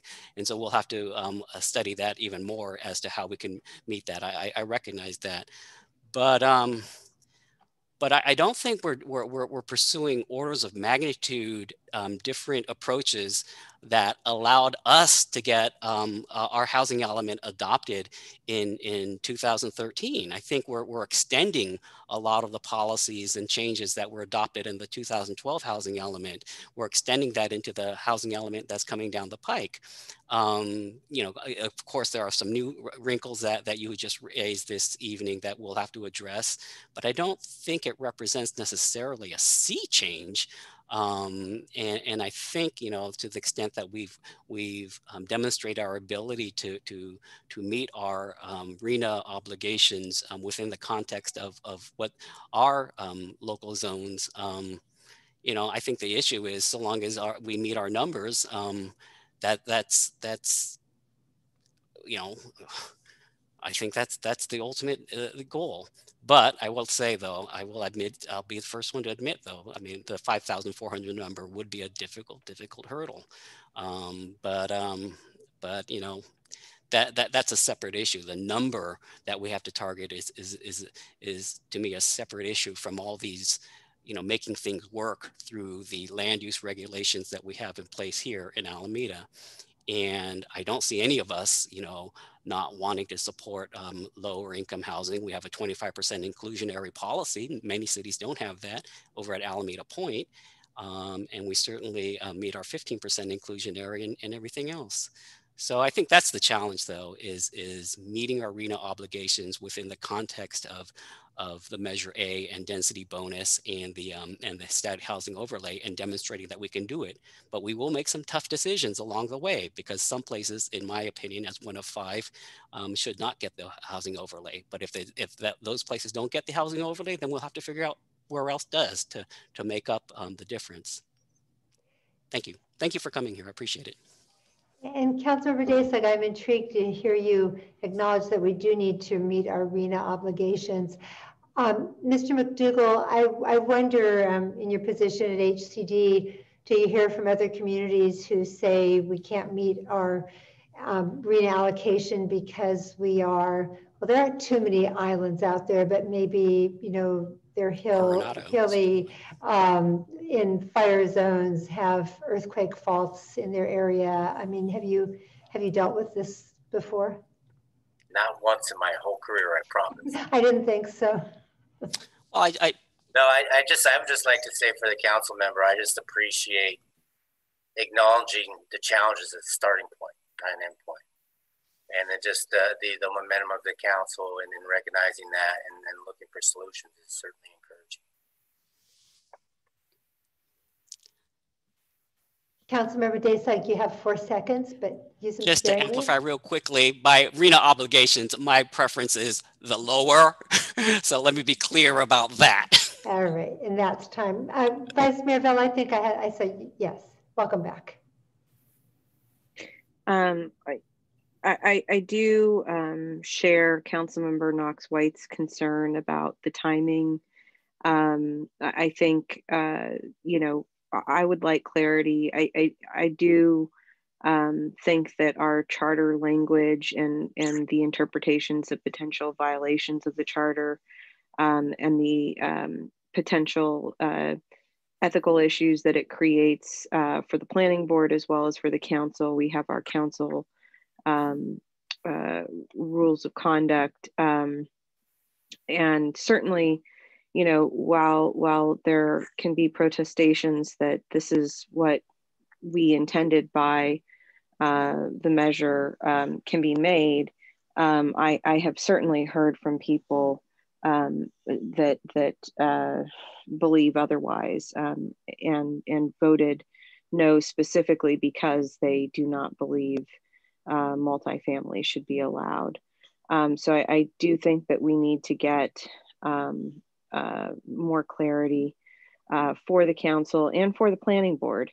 I don't want any of our boards and commissions being put in a spot to have to make that decision on the fly.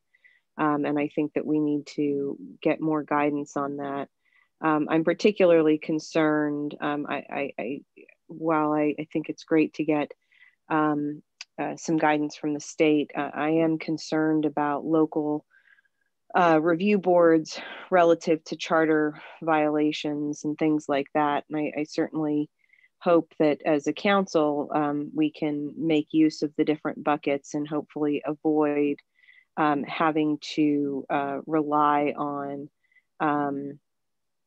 these kind of more gray area conversations that might not be as necessary for meeting our RENA numbers. So I appreciate the presentation. I certainly watched the planning board presentation in full, but I do want to raise that issue, and I think that we do need to potentially even, have that conversation sooner rather than later, just so that we know what our options are, where we're going, and what the roadmap really looks like. Thank you. With that, Vice Mayor Vela, if one of the things we're being asked to do is, of course, to review, comment, and provide direction on the city's general plan 2021 to 2031 housing element update process and schedule, but also to authorize staff to request updated guidance from the state of California regarding compliance and applicable housing law. And I asked Mr. Thomas ahead of this meeting about how long did he think it would take to get an opinion back. And he said, I don't want to put words in your mouth, but I think you told me within about 30 days. Is that a reason? We probably have the oracle here. We should ask. Yeah, I'm gonna punt that to Paul. I don't know how long it would take for the state. Tag, you're it, Mr. McDougall. What do you think? Special for Alameda. We're at the top of the alphabet, He punted, but he raised the bar first, right? I mean, we would certainly do our best, to respect and your requests to get as soon as possible, and I will emphasize timing, and earlier is better. So we will do our best to respect that. But it would help to get our request in sooner rather than later. Yeah, we're about ready to start reviewing about 250 jurisdictions. So. Oh, hello. Sounds like fun, doesn't it? So Vice Mayor and whoever, I don't want to put you on the spot because I know you're getting low on energy. I certainly would like to make a specific motion to direct staff to get guidance from the state as soon as possible. I think that we've all touched upon this issue. And it certainly has been discussed and in the public realm. So I think the sooner we can get clarity from the state, the better. Okay. All right. Councilmember Knox-White? I will second that motion. All right. Thank you. Any further discussion? Councilmember Harris-Spencer. Double unmute. You got it. Okay, thank you. I do want to discuss that, and I appreciate Mr. McDougall being here and Mr. Thomas.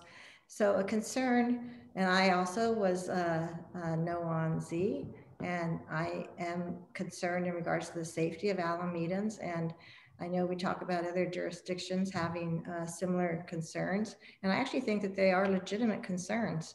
So I do have. I'm going to be asking you, so, we're at 80,000 people now. We have all this other building going on. And What about getting another bridge, another way off? How do we make sure, right, we actually can get on and off this island in an emergency? We really do have, right, we're in between two fault zones. There's things like that. We have all these Victorians. I hear from constituents that are concerned that they're essentially kindling. So I'm trying to figure out how do we address the concerns of the community, who I actually think do understand the measure, and yet also, so from my perspective, I'm not really interested in building more market rate housing. I'm really concerned about that end. I actually prefer the workforce housing, the affordable housing, but the way it works out is we get more market rate, which I think does add to the gentrification. So trying to figure out how to do this balanced is what I will be looking to you to help us do this, because honestly, to get to the number of affordable units that we would like, we have to build like 3 or 4 more times market rate than what you're actually asking us to do. And we see that, right? So I really feel like the state has not really addressed the issue, that the issue's bigger, and just build more and more and more really never deals with our problem of how do we get more workforce and how do we get more affordable and keep us all safe. Did you add anything to that, or? I'm going to let you just those see two if things. No, I would say absolutely. There's a lot of challenges, and then there's many communities throughout the state. Oftentimes we have things like coastal zone resources, sea level rise, climate change, adaptation. There's no doubt that it's not easy to balance all these objectives, we rely on you, because you're best suited to make those decisions. Can we come in and say, well, you absolutely have to do it this way? Probably. But really, we're hoping, we're looking to your guidance, to your decision making, to really help your community navigate through these important objectives. So, yes, it is difficult, but we hope that you're able to figure that out. Thank you. I would like to follow up. Sorry. Didn't realize you still did it. No worries. Yes, yeah. Back to you. Well, and I don't know if Mr. Thomas could somehow give us more. That's actually sure. To me isn't helpful. Sorry. No. So maybe Mr. Thomas could help us. Well, look, I think this is, as somebody said at the beginning, this is a 18-month to 20-month process. It's going to require a lot of community conversation, discussion, and I think education. I mean, that's really what we're doing here. We're providing some education and helping everybody have sort of a common understanding. We hear this a lot, like how are we all going to rush off the island, all 80,000 of us at once? That's the response to that is, well, what is the scenario where we would ever be doing that? We are a very vulnerable island, and we are vulnerable to all sorts of risks and major disasters. But our issue is, how are we going to get emergency personnel and supply onto the island? Not how are we going to rush off the island? I mean, even tsunami, which is a very, very low risk situation for us, our evacuation plan is go to the center of the island. Don't go towards the water. Go to the center of the island. In a massive earthquake, you are not going to want to all rush off the island and go to Oakland. Oakland's going to be in just as bad a shape as Alameda. So, I think there is a sort of some, so the idea of building another bridge, that is not the solution to our island living. And it will not help our traffic situation if that's really the concern. The real concern is traffic, not evacuation. Building another bridge to a already congested freeway is not going to be the answer. And we just don't, neither the state nor the region is going to fund that for us. I just go back to what Paul says. I mean, every city has its problems and constraints, and really what the state and ABAG is saying is, yes, we acknowledge those.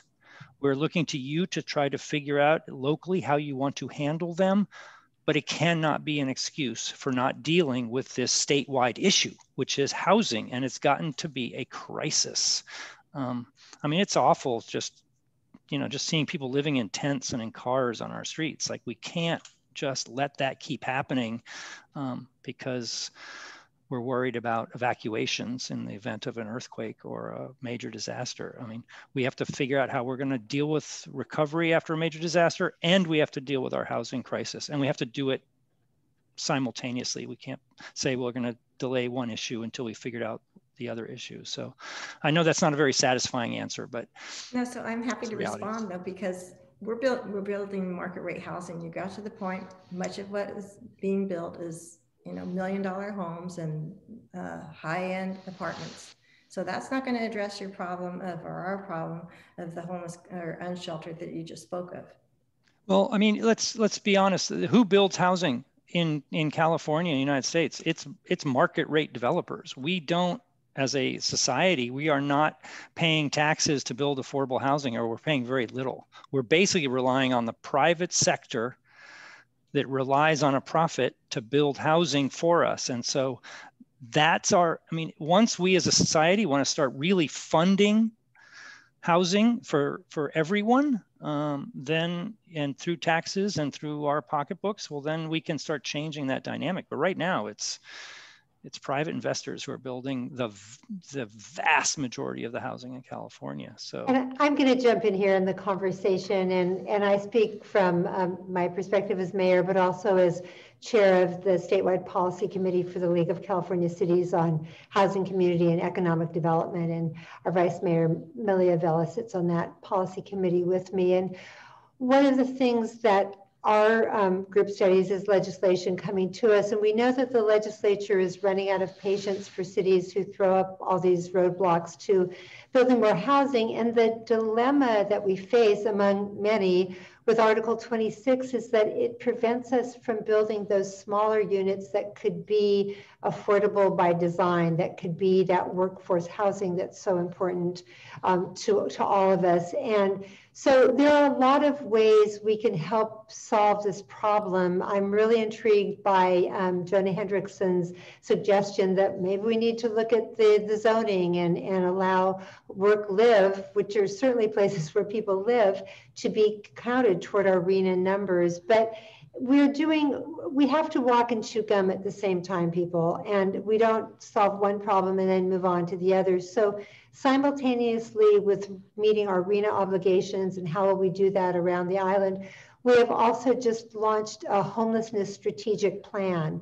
And you can't have one without the other. It's not just a matter of finding those resources, medical, substance abuse, mental health resources for folks who are unsheltered. They need roofs over their head. They need transitional housing. People should not be living in the bushes and in their cars, and they are all over our state and in our fine cities. So we've got a lot of problems to solve. A lot of them are interrelated. And then just going to make one exception, or take one exception to what Mr. Thomas said about we just can't be building more bridges. That doesn't solve anything.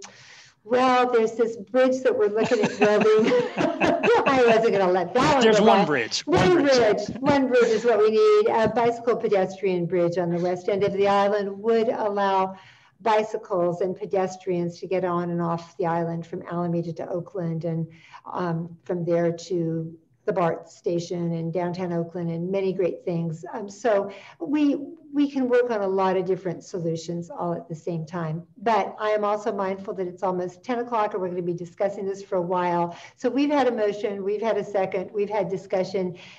May we have a roll call vote, please, Madam Clerk? And before we take the vote, I just want to echo, I'm sure the whole council's thanks to you, Mr. McDougall. Thank you so much for joining us and bringing the wisdom of your years of experience with HCD to us here in Alameda. We're very grateful. Thank you.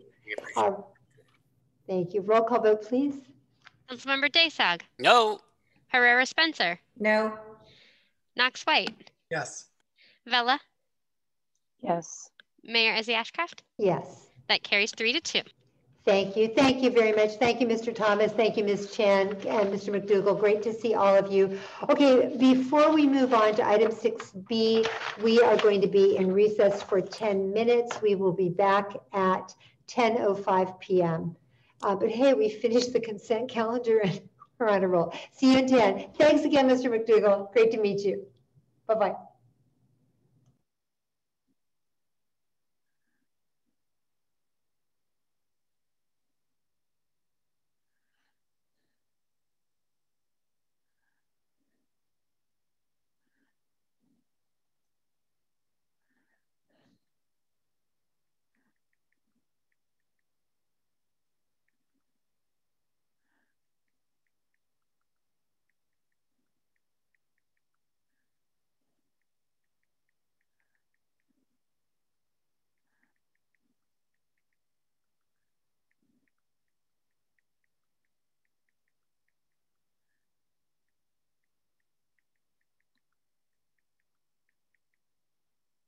back. But if everybody's ready, and Laura, are you ready? Yes, we're ready.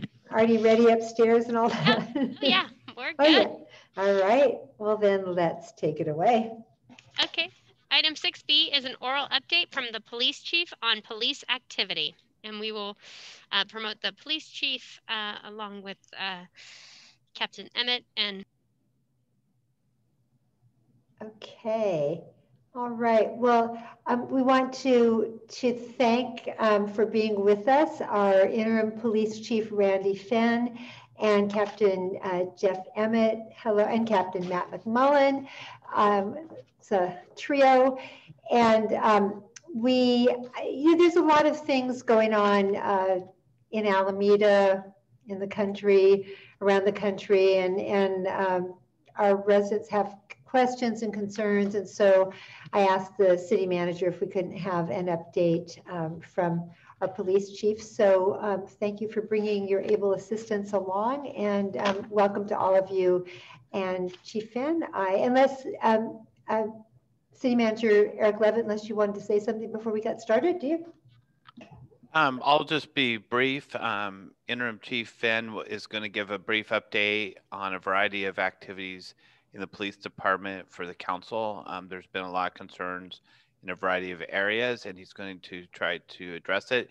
He probably will not address every single concern that we've heard because I don't think all of you have all the time in the night to hear that, but he's going to try to address it, and then he'll both himself and the captains will be available for questions too. So if there's items or areas that people have interest that haven't been addressed in the initial presentation, they'll be open for questions.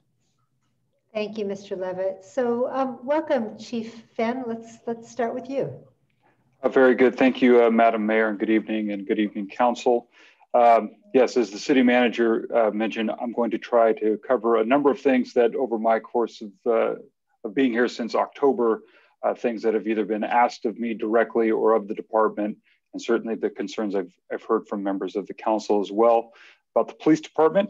I'll start with our staffing, and I know sworn staffing is an issue. When I say sworn staffing, that is not all the full-time employees of the police department, of course, that is the sworn commissioned police officers, and the number of sworn is from my position as the chief of police to our newest rookie officer on the street and everyone in between. So we had an authorized budgeted strength in the year 2000 of 111 sworn officers. I unfortunately do not have the actual number we had back then in 2000.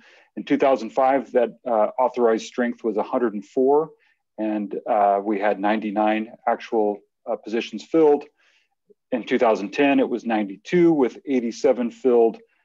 2015, it was 88 with 78 filled. In 2020, we had 88 authorized positions, and at the end of 2020, we actually had 69 of those positions filled. As of yesterday, the 1st of February here, again, 88 authorized positions with 68 officers actually employed. Of those 68, I should note that 7 are actually out on injury leave and 1 is on light duty. So really 60 officers available. We do have 5 trainees in the police academy. 1 actually graduates this week, which is good news. And they are not counted in that number of 68. As they actually get sworn in and start on patrol, that's when they will count. At the beginning of this year, we changed our deployment scheme to allow for additional staffing in our investigations division, and I'll talk a little bit more about that in a moment.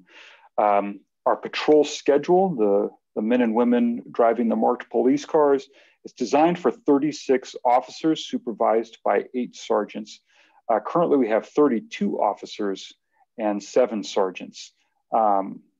Unfortunately, we have had an officer resign last week, so by the middle of this month, that will be down to 31 officers in patrol. However, there are 3 officers that are in the field training program that are now not counted towards that 31 because they're not on solo patrol yet. But again, as they get out of training, they will count towards that number. Minimum staffing, I know that is a bit of a concern as well. And to, again, get individuals up to investigations to help us with the backload of cases, our minimum staffing can go as low as 3 officers and a sergeant for a brief period of time in the very early morning hours. Traffic, our motorcycle officers were allotted 6 officers with 1 sergeant. However, currently we only have 2 officers and an acting sergeant. Investigations were allotted 15 detectives with 2 sergeants, but currently it's only 3 detectives with 2 sergeants. And then I think it's of note that in terms of supervision and management, we have 7 people in acting positions. That includes me as your interim police chief, 3 acting lieutenants, and 3 acting sergeants. In terms of some crime stats, or just some stats in general for the police department, in 2020, we handled 52,484 calls for service. That was down almost 11,000 calls for service from 2019. Took 5,600 reports, down from 7,800 reports in 2019. Wrote 2,000 citations, down considerably from 2019 when we wrote 5,200 citations. And then last year we made 933 arrests, down from 1,300, almost 1,400 arrests in 2019. Crime, everybody wants to talk about crime, and understandably so. And I always like to give just this little caveat. When I talk about crime stats, I understand that we start talking about numbers, but behind every number is a victim. And I don't want to overlook that. But the reality is we deal in these numbers. So for Part 1 crimes, which are our major crimes that we report to the FBI, from homicide to aggravated assault, robbery, and the like, including auto theft, we're actually down 2.6% in 2020. And I think it's of note that Part 1 crimes were actually up over 19% in 2019. Then when you combine Part 1 and Part 2 crimes are the lesser crimes, trespassing, vandalism, things like that. When you combine Part 1 and Part 2 crimes, we're down actually 8.3% in 2020. And they were up a total of almost 9% in 2019. So overall crime remains relatively low from significant peaks we saw in the early 1990s. But again, behind every number, there's a victim, and we can't deny that. And also, I think we have to acknowledge that there's a feeling in the community that crime is up. And why might that be? Well, I think there's some high profile events that lend towards that. So we did have 3 murders in 2020, and we didn't have any in 2019. Robberies and assaults are up, and robberies up almost, or just over 19% and almost 10% for aggravated assaults. Unfortunately, auto theft is up a 35-year high, and it's up 16% over last year. And then a big one, I know a huge concern of the council, of the police department, of the community, are our shootings. Shootings are up dramatically. So when you look at 2017 to 2019, the city averaged about 5 shootings a year. In 2020, we had 17 shootings, and already in 2021, just 1 month of 2021, we've already had 4 shootings. So again, definitely cause for concern. What's interesting is this seems to be both a regional and national phenomenon. We look just next door to Oakland. They've already had 14 murders in the month of January, and they only had 1 in January of 2020. And I know I've been reading about and listening to other police chiefs, again, regionally and throughout the country, dealing with this phenomenon of increase in shootings since the COVID began last year. In the majority of our shootings, the suspect is known to the victim. So random shootings are extremely rare. I think that's important to note. However, anytime there's gunfire in an urban setting, of course, it's dangerous and cause for concern. I think it's important for the community to know that of the 17 shootings we had in 2020, we've already made arrests in 7 of those cases so far. So I'll speak in a few moments here about the other things we're doing to address shootings. Quickly, with traffic enforcement, in 2020, you'd expect traffic collisions to go down, more people staying at home, and that's in fact what happened. 541 collisions as opposed to 744 in 2019. 143 collisions last year as opposed to 200 in 2019. Unfortunately, we did have 4 fatalities last year, and there was only 1 in 2019. So our work continues. Of the 2,000 citations written last year, it's of note that 1,900 of them were for moving violations. Now, again, those numbers are down considerably from 2019, but significant that we were still writing moving violations. Homelessness, another huge topic of concern for the community, understandably so, not just in Alameda. Really, it's one of the great challenges of our time. It seems to be a ubiquitous problem, again, not just in Alameda, not just in California, but the entire West Coast. It is primarily a social services issue and not a law enforcement one. But clearly there is a law enforcement component. We are constantly trying to strike the balance between getting services to individuals who need them to help get them off the street, not just temporarily, but for long-term problem solving, with enforcing the law and the concern that residents, businesses and whatnot have. From our policy states homelessness is not a crime. We will not use homelessness solely as a basis for detention or law enforcement action. And I will note that of the 933 arrests we made in 2020, 270 or 29% of those arrested listed themselves as transient. So when I looked at those numbers, I did see a number of those. They weren't all homeless per se, but a good number of them, of course, were. Communications, the way we communicate with the community. A lot of consternation inside the building that because of the COVID lockdown, we haven't had coffee with a cop, neighborhood watch, and those things that we would traditionally do to connect with the community. So we're trying to find other ways to do that. So what are we doing? Communications, social media, press releases, those kinds of things. Our goals are transparency, keeping the public informed of public safety matters, crime prevention and safety tips, and connecting with the community with its police department, again, especially during the pandemic. We are trying to find the right platforms to engage and inform. Some of the things we're trying to do right now, push for faster release of information, especially as it relates to violent crime. There's been some criticism that we cherry pick the messages or responses that we get on social media. And we're trying to be consistent across the board, but understand keeping up with those questions is very labor intensive. And we have a very small staff to be able to do that, but that is a concern we've heard and we're trying to address. Plans and initiatives going forward. Of course, we're fully cooperating with the City Manager's Steering Committee on Police Reform and Racial Equity, as you know. We're trying to address our current challenges, dealing with crime and disorder amid the difficulties of the pandemic, such as advising our personnel to limit in-person contact with people, including suspected violators, struggles with the jail not holding people, and struggles with the court, the criminal justice system itself, with a backlog, not processing people in cases in a timely manner because of their own concerns with COVID. We've added staffing, as I mentioned before, to the investigations division last month.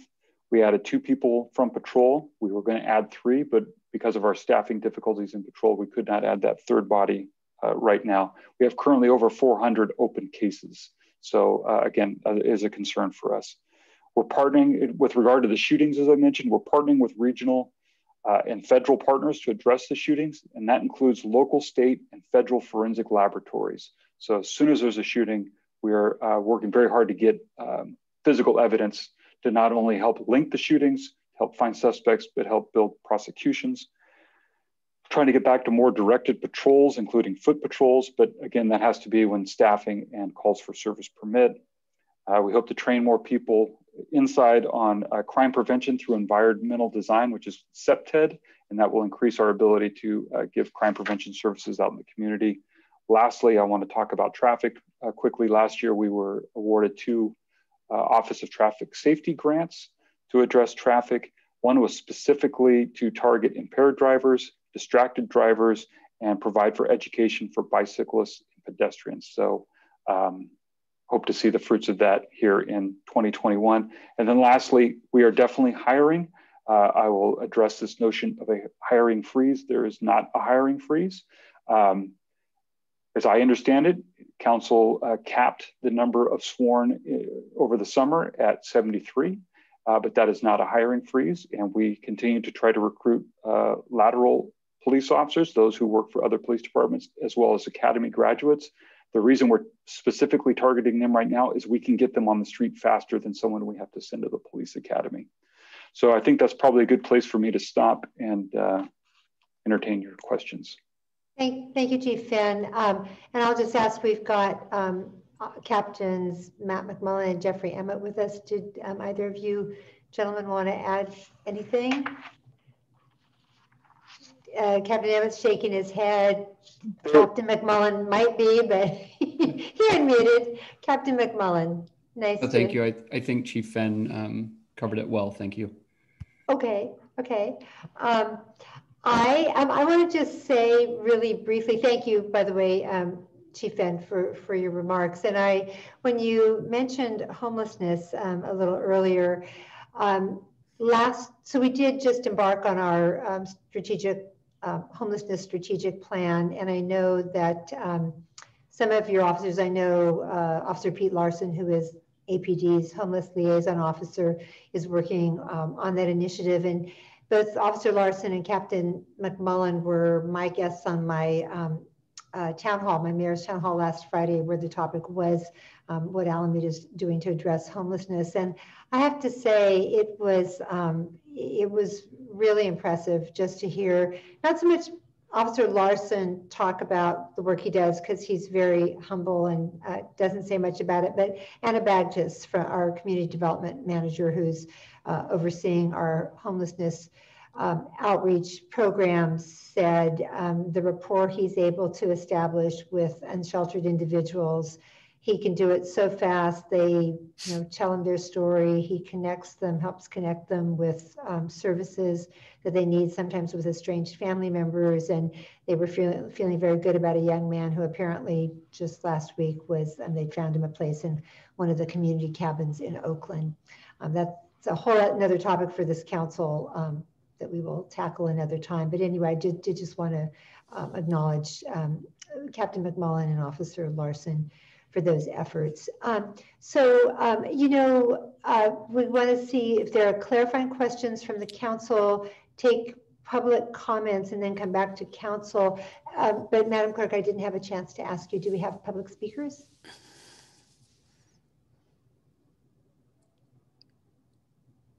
Madam Clerk, so far, we're up to 4. Okay. So any clarifying questions before we come back for our council deliberations? Councilmember Desa, Councilmember Herrera-Spencer. Thank you. Just quickly on the matter of the 17 shootings that happened in 2020 and from which we have obtained 7 arrests. Are there any glaring commonalities that are popping out with regard to the 7 arrests or whatever information you've gathered regarding the other 10 shootings?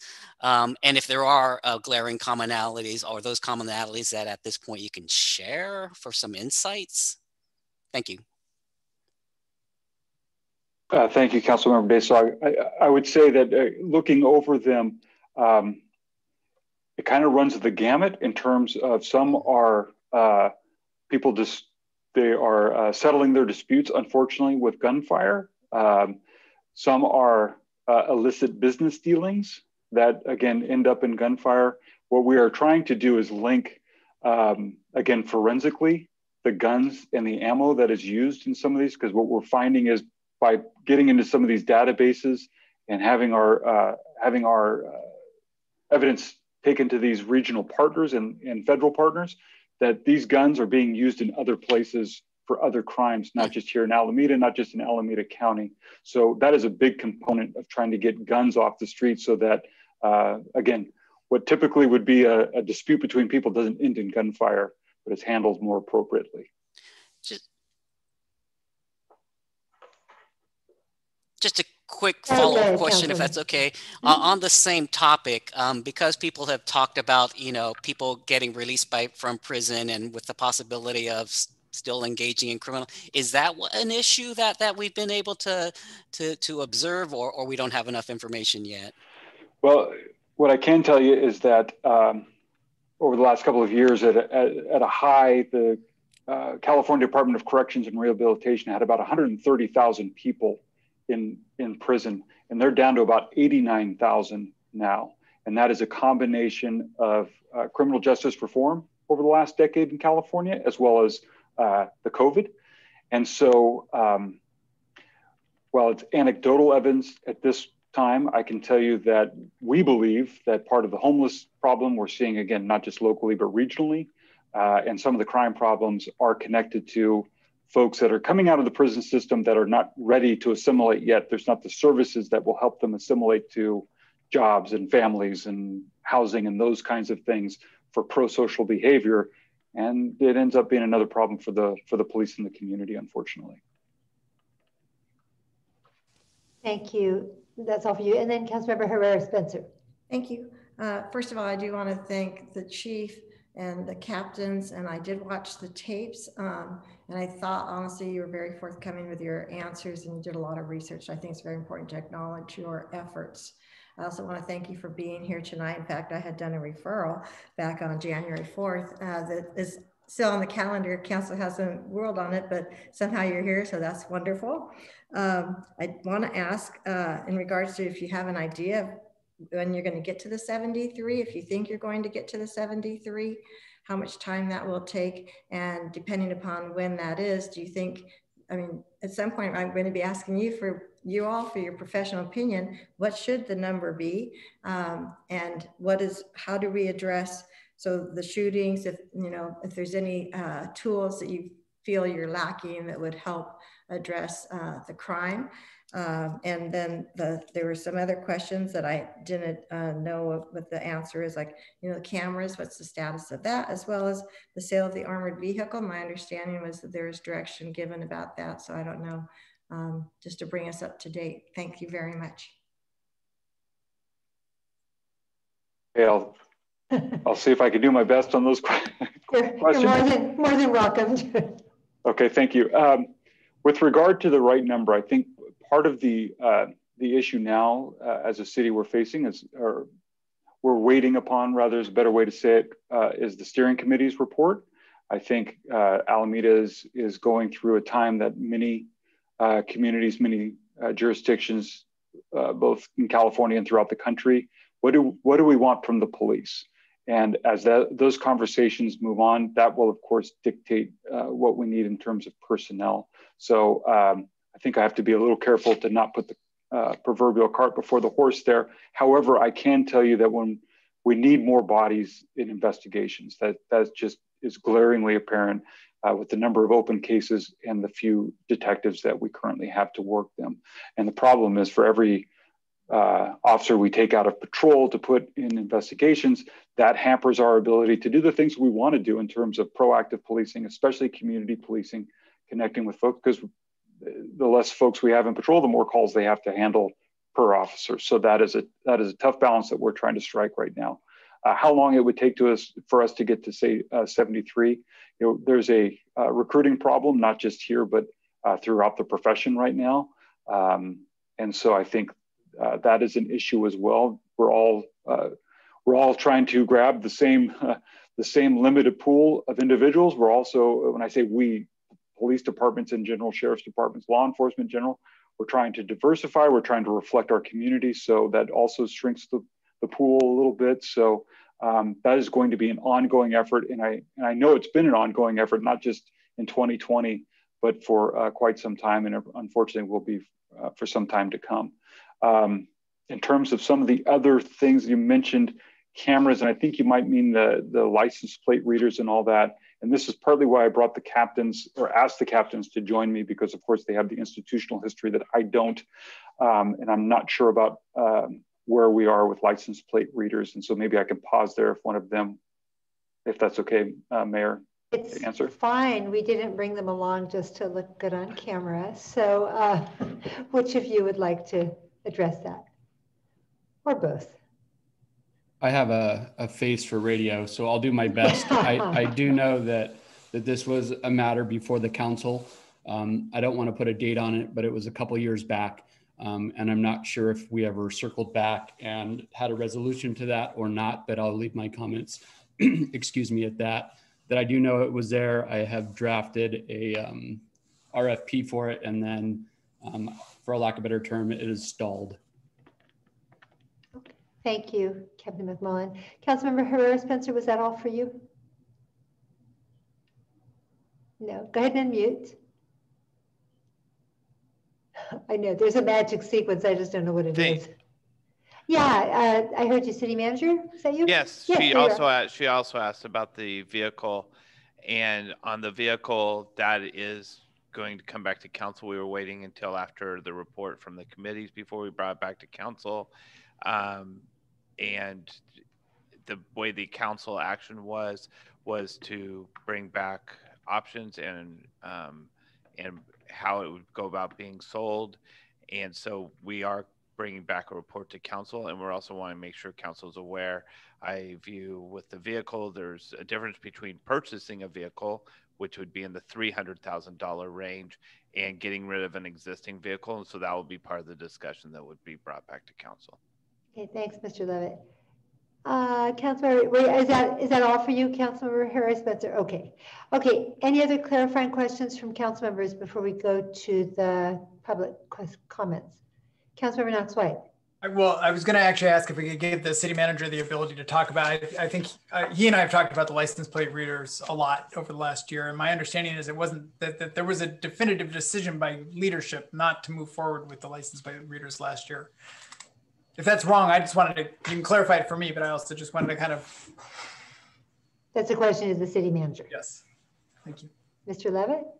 So this issue, I have some familiarity, not as much as probably other people in the room on familiarity. I think there were some restrictions or conditions put on the license plate readers at the time. I wasn't here. It was prior to me being city manager. I think some of those had some concerns for leadership of the police department at the time that they would not be able to be fully utilized to their abilities. And I would say that Captain McMullen probably has put it best, that sort of stalled and it hasn't moved forward from that point forward. I will say leadership at the time, when you look at the two captains now and the chief now, when I got here about 2 years ago and I went to a command staff meeting, I think there's only one person that's still in that lieutenant, captain, chief seats that were here at that time. So there is some lost historical perspective from me on that, just because there's been a lot of changeover in the department as well as in the city manager's office during that time between the initial discussion at council and today. Notwithstanding lost historical perspective, do you plan to bring that issue back to the council, Mr. Levitt? We can bring it back. We can bring it back. We would have to, there's analysis and we can bring it back. It would be a city council decision whether we brought it back or not. I would sort of rely on the council for that discussion. Right now, we haven't had a lot of discussions on it. We haven't had a lot of discussions internally on it with the new administrative team in place at the police department. Thank you. I see. And I'm sorry, Councilmember Knox, you still have the floor. And then I'll go to you, Vice Mayor. Following up on Councilmember Daysog's questions about shootings, when you've discussed shootings, you've talked the steps that APD has taken. I don't mean this pejoratively. I'm very happy to hear that you're increasing the investigation, the size of the investigation staff. That was something that when the captain was acting chief, he highlighted in July, I believe it was, as a major, or maybe it was, sorry, I guess it was September when we met as a concern. And it was something that you and I talked about when you came on board as well. So, clearly a need and a good use of our stuff. What steps have we taken, or I think Councilmember Spencer Herrera Spencer may have asked this too, could we take to, I guess, what I'm hearing from the community, they're less concerned about, are you catching the people who have shot people?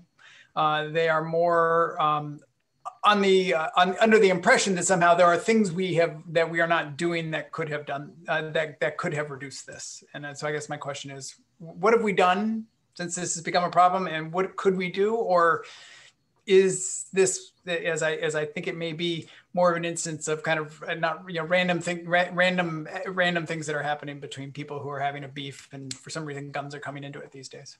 The question is, how do we prevent shootings? Is that it? how do we address the, what steps are we doing to, what have we done? What steps have we taken to address the shootings? I think that, I don't know. Chief. To address them. Okay. Okay. Yes, Chief, thank you. Chief Finn, yeah. So I think going again back to that piece of trying to get guns out of the hands of those who shouldn't have them and the guns that shouldn't be on the street. So that goes back to that forensic piece. The more we can link them and get those guns out of circulation, obviously we're all safer because of it. The other component though, and I think this is a more difficult one to wrap our hands around, and this is again, not just for Alameda, but I think this is where we are in 2021 after an interesting year last year, is again what we want out of the police, because traditionally our tactics would be, and I'm going to speak again generically, law enforcement tactics would be more car stops, more encounters trying to proactively get guns again off the street and get those who are carrying guns off of the street. The problem with that is, or I should say the rub, if you will, is that increases oftentimes the criticism of the police for making stops that now, of course, are under greater scrutiny, that the community has said, we want less, we want some of these stops to not happen. And here's the thing, people can say, well, we want the police just to handle violent crime. The problem is violent crime is actually a very small component of what we do, thankfully. Most people will never be a victim of violent crime, but that doesn't mean it's not a tremendous impact to individuals and to the community. To address it though, we end up enforcing other crimes. We end up doing other parts of our job, having those interventions that I think society in general is trying to figure out, is that what we want the police doing going forward? So I think that is the great challenge here going forward, especially here in Alameda, quite frankly, given what occurred in 2020. And I think this is why we're all looking forward to seeing what the steering committee brings forward to council, is what will policing look like in 2021 and going forward here in Alameda, and how will that meet the need? Because when I say the things I'm saying, the tightrope I'm trying to walk right now, there are those who are going to say, we are so glad you're not making those car stops anymore, Chief and police department. And there are other people simultaneously saying, this is the problem, Chief. Why aren't you making more car stops? Why aren't you doing? And that is a tough, I'm walking that tightrope as a chief of police with 30 years experience. I have a department full of men and women who are trying to do the right thing. Many of them far less experienced that are trying to navigate those same choppy waters and trying to figure it out. So I'll stop there as my semi-editorial, I guess, in answer to your question. I hope I was able to a little bit. Oh, that was great. And I didn't want to, my question didn't suggest there were things you should have been doing that you weren't. It's a very tricky issue. I just wanted to understand if there was anything that we could have been doing or have started doing differently. So I guess my last question is related to what you just brought up. As the city manager and the city attorney know, and ever since I was elected, I have been working to get the city to release an analysis of our traffic stops based on race. And we have, for many really unfortunate and problematic reasons, that has not yet happened. But at the middle of last year, we did kind of come to an agreement where the city was going to engage a consultant to look at that data and provide something publicly. My understanding, because of George Floyd and the Black Lives Matter, there is a lot of demand on certain contractors and whatever else that could do this work. But this is really just statistical analysis and doesn't really require a deep law enforcement understanding to do this. And so I'm wondering if we can get an ETA, in a reasonable amount of time. What is the ETA for getting this information that should be public and could help us address some of the questions about who's getting stopped and what kinds of stops and disparate impacts and all those things that is part of the conversation we started last summer. And that might be a question for the city manager. I don't know, but I just. Whoever would like to take it. City Manager Levitt, you unmuted, so I'll call on you. Well, there was a company, and I haven't had a chance to follow up on this part. I had a conversation recently with Councilmember Knox White today, I believe, but there was a company that we were trying to contract with that was going to do this, that was more law enforcement. I think we're sort of in the queue, but I don't think we have a short time frame on that, and so that's something we'd have to get back on an ETA if we were to try to change direction on that.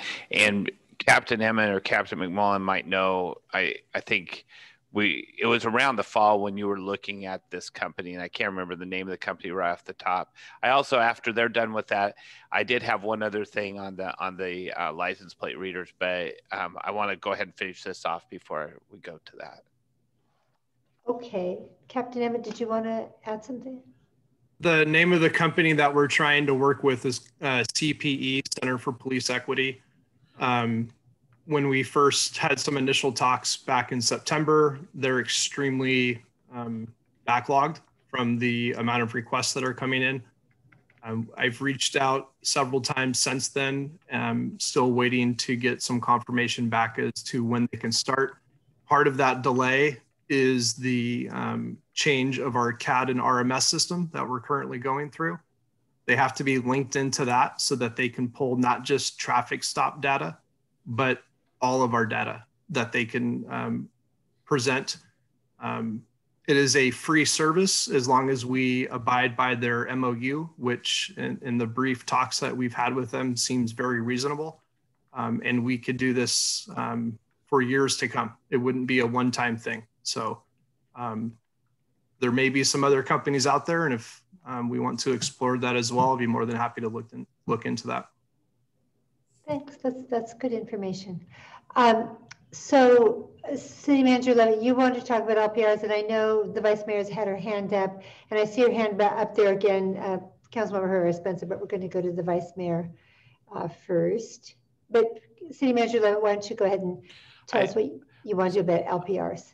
So just one thing to add is during that term of the discussion, the council did put in right before the pandemic hit, you put in privacy ordinance and policies, including facial recognition. So that's added a new component to LPRs and whether they're appropriate or not in certain ways. And so that's one of the evaluations that we'll have to do before we bring it back to council. And I forgot to bring that part up, but that would be a component of how we would look at that particular issue and how that fit into the city of Alameda. Thank you. Vice Mayor Bella. And I was one of my comments was that I know that the LPR issue in the past had a lot to do with privacy issues.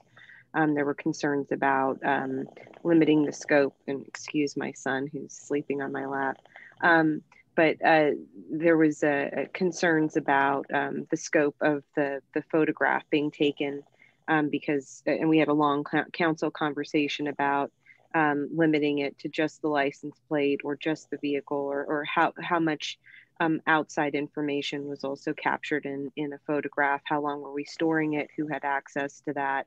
There were several follow-up meetings that occurred. I know council members were invited to go and meet with police department staff to talk about kind of the pros and cons of that data capture and how long it would be maintained, what it could be used for, when it could be accessed, that sort of thing. And then the other thing that happened in the intervening time was that the state also changed public records request laws, which also added another element. And I think that there was some concern about, did we have adequate staff for processing all of those public records requests? What would happen if somebody had some sort of domestic issue? How do we protect releasing information to an abuser, things like that? So my understanding was that was all part of the conversation that was ongoing relative to the LPRs. It wasn't kind of a clear-cut issue of do we get them or not. there were all these other added things that were going on. You know, I want to go back to the issues or the incidents involving the use of firearms. And my understanding is that many of these instances, Chief Fenn, when you were mentioning there, that many of them occurred between parties that had knowledge of each other. Are we talking about business transactions, domestic issues, those sorts of things? Yes, I don't have the numbers directly in front of me. A number of them were domestic issues. A couple were involved with prostitution, illegal drug sales, and then in the furtherance of street gangs. And so, you know, I think part of this goes back to obviously training and expertise. There's different types of the underlying relationships and interactions would require different types of policing tactics. So it wouldn't be necessarily, when you're talking about traffic stops, that might be more related to, you know, drug sales. I know we've had some traffic stops that have uncovered, you know, evidence of kind of large transaction sales and things like that in the past, as opposed to a domestic incident, correct? Right, absolutely. So not just the domestic violence, you know, we don't have a domestic violence advocate on staff. We don't have a youth services unit where we're able to intervene in the lives of kids and, you know, defer them from the criminal justice system. And some of those things that we've had those programs here in the past, and certainly other police departments have. So you're right. In terms of what I was talking about, the proactive policing stops some of those, you know, prostitution, drug sales, and some of those other things that, of course, draw the violence as well. Understood. And what I'm sorry to cut you off, Vice Mayor. We have to do a little bit of housekeeping because it's almost 11 p.m. So two things I want council to know. We have at least 9 public speakers waiting to speak. And so I might suggest that when we get this vote about extending past 11 o'clock, we go to our public speakers and then come back to our council discussion, which we would be doing anyway. But for right now, the city clerk reminds us that we need to vote before 11 p.m. and it's 10:52 to consider the remaining action items, which are 6C, our naming policy. And then there are 4 council referrals, 9A, housing unit calculations, 9B, crime, 9C, Wi-Fi, and 9D, Webster Street beautification. And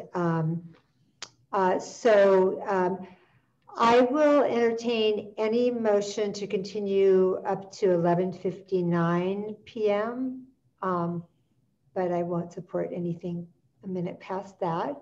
So who wants to make a motion? I'd like to make a motion. Councilmember Herrera-Spencer. Thank you. That we complete this item, but then jump to the referral if possible, and carry over the renaming policy till the next meeting. But member Daysog's referral, mine we wouldn't need to hear, and I will be withdrawing it in regards to the policing. And I'm fine having my referral regarding the Wi-Fi wait until the next meeting. But I do think it's, so my motion would be that, right, so that we finish this item here for the public speakers, but then if we can jump to member Daysog's referral and then carry over the 6C, I believe is the continue 6C. Okay, and end by 11:59 p.m. Correct. Thanks. Okay, we have that motion. Do we have a second? Councilmember Daysog, was that you waving? You second that. Okay. So, Madam Clerk, you got that? And is there any reason we couldn't continue 6C to another meeting? Maybe even the next one? Yeah, I think we can bring it back. There is some time issues with some future other naming things coming forward, but hopefully we could get it on the next one and maybe move it up in the agenda. Like we did with the PLA one, like that? Well, we could just have it earlier on the regular agenda. I see what you're saying. We have an agenda item, a meeting tomorrow. Okay, so and then Councilmember Herrera-Spencer, you heard that she's saying she'd like to hear items 9A, she's willing to pull 9B, and I can't remember the rest, but we'll keep going until 11:59. Okay, may we have a roll call vote, please? Councilmember Daysog. I could hear him say aye. Aye. Herrera Spencer. Aye. Knox White. No. Vela. No. Mayor Ezzy Ashcraft. Well, I would have voted with you, and I do, but we need 4. So do any of the no votes want to make their own motion? I am happy if we can keep 9A short, I would, and then go back to 6C. I'm happy to do that, but I think we can. I honestly think we can, with a little, get there. So, and if we don't get there, 6C will bump to the next meeting. But I just don't like.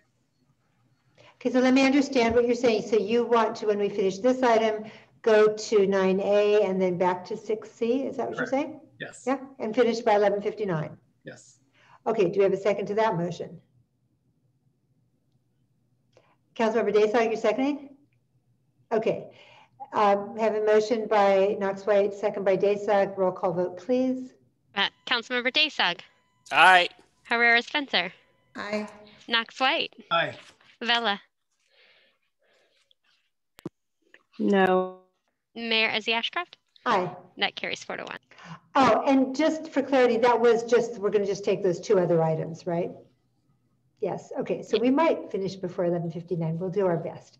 Okay. So will you also indulge me in hearing from our public speakers next?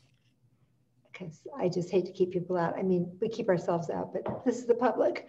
Okay. So with that, Madam Clerk, I think you've told me there are 9 speakers. So now up to 10. 10, but but the point being 2 minutes per speaker, correct? Yes. Okay, let's have our first speaker, please. Thank you. Aaron Fraser. Good evening, Mr. Fraser. Good evening. First of all, thank you to the city manager and to Interim Chief Fenn for coming tonight. I'm going to go quickly since I only have 2 minutes. First of all, with all due respect to the city manager, I believe he's misread the notes and misremembered the meeting and the direction from council. It was not to explore options to sell the armored vehicle. It was to begin the process of selling the armored vehicle. So his report, which he purports to have ready for council to review, is an error and should be re-examined. Number 2, please comment, Interim Chief Fenn, on the number of APD officers who have been promoted without passing the requisite exam, and the reason why people who didn't pass the requisite exam were promoted. Item number 3, and before the mayor interrupts me and to say this is not public Q&A, I appreciate that. Number 3, please comment on the progress of the investigation into the individual who brandished a semi-automatic weapon against peaceful protesters. It seems to me that it would have taken a couple of hours to go door to door in the neighborhood and ask, do you know this person? And get some clues. But, you know, I'm not a police officer, so maybe the obvious is too stupid. I don't know. But it seems to me that there has been no public update on this crime, including in your comments, and I find that offensive and, to be honest, bias. Number 4, finally, not finally, well, I guess I might run out of time, but with regard to the break-in at APD, I think a sports analogy may be apt. I played football, and I remember a coach telling me that if you don't go hard in practice, you won't go hard in the game. And I think the break-in at APD demonstrates that. You don't solve the crimes that are happening to normal Alamedans, and so you act with lax and ineptitude with regard to APD's headquarters. Thank you. Thank you, Mr. Fraser. And you're absolutely correct. This is public comment. It is not Q&A. And I also believe it's possible to state one's views without including insults and layers of sarcasm. It's something that mayors have talked about in some of our forums, and maybe it's just a Zoom phenomenon, but I'm really grateful to have our representatives from the police department here to answer these questions at a very fraught time for communities, for police departments, and I look forward to hearing the rest of our public comments. Our next speaker, please. Chair Johansson. Good evening, Mr. Hanson. Can you unmute? There you are. There I am, I think. Good evening, and thank you for coming, Police Chief Fenn, and I've enjoyed listening to all of the comments. I'm glad you brought up communication, because I do think that that's one of the areas that even if you're short-staffed, that maybe we can improve a little bit on how events and how investigations are made. I had a very dear friend who was actually threatened by the gentleman at the MLK rally and protest, and she had a granddaughter.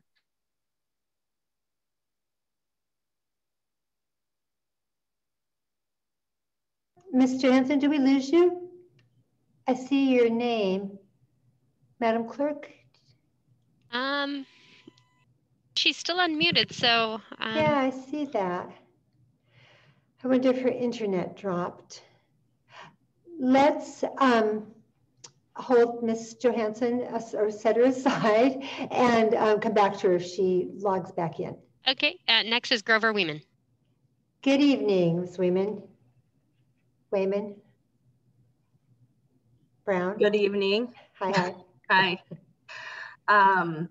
Thank you for talking with us tonight and reporting back, Chief Fenn. And I was worried about a number of things that I heard. And one, I just wanted to say something that wasn't said about the increase in shootings, which is that we're living in a time of unprecedented poverty and insecurity in our nation. And it shouldn't be a surprise to anyone that when we're living in insecurity, people harm each other in a country that fails to take care of the citizens' most basic needs. The second point I wanted to make is that I noticed that the chief said violent crime is a really small part of what we do, but then said that to stop violent crime, they have to stop people for nonviolent infractions, but then also talked about how people who are released from prison are a large part of the unsheltered population and were referred to as unable to assimilate. But imprisonment is violent and traumatizing, and people face significant job and housing discrimination when they leave prison, and their family bonds are severed and they lose jobs and then are forced into poverty. So the justification that was just given, that we just heard, that traffic stops, which in Alameda target Black and brown drivers more often than white drivers per capita, that it prevents violent crime, is admitting that we as a community are funneling people into prison disproportionately because you theorize that it might prevent violent crime. And then we got the number that citations were given to 29% of unhoused people. Thank you for your comments. Our next speaker. Alexia Aby. Good evening, Ms. Aby. Go right ahead, you're unmuted.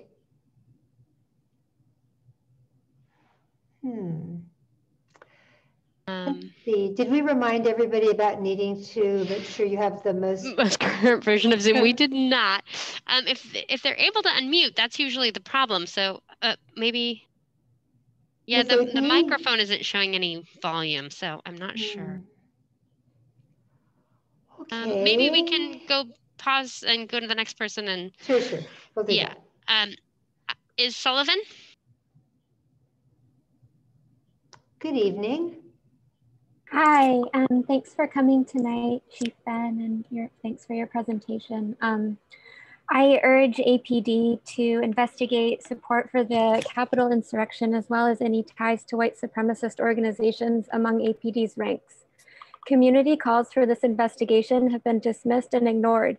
We know that a former OPD officer proudly admitted to traveling to DC on January 6th, and that some current OPD officers liked and commented on his social media posts. The possibility of APD officers harboring the same racist sentiments as those OPD officers is not far-fetched. Almost a month has passed since the events at the Capitol, and while OPD has opened an investigation, APD has shown no interest in identifying and removing officers with ties to white supremacist groups.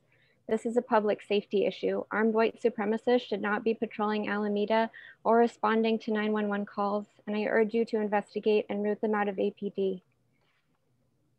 I'd like... Oh, sorry, go ahead. Okay. The gunman who threatened the Anti-Police Terror Project's car caravan on MLK Day is still at large, and there is no apparent effort on the APD's part to identify and apprehend this individual.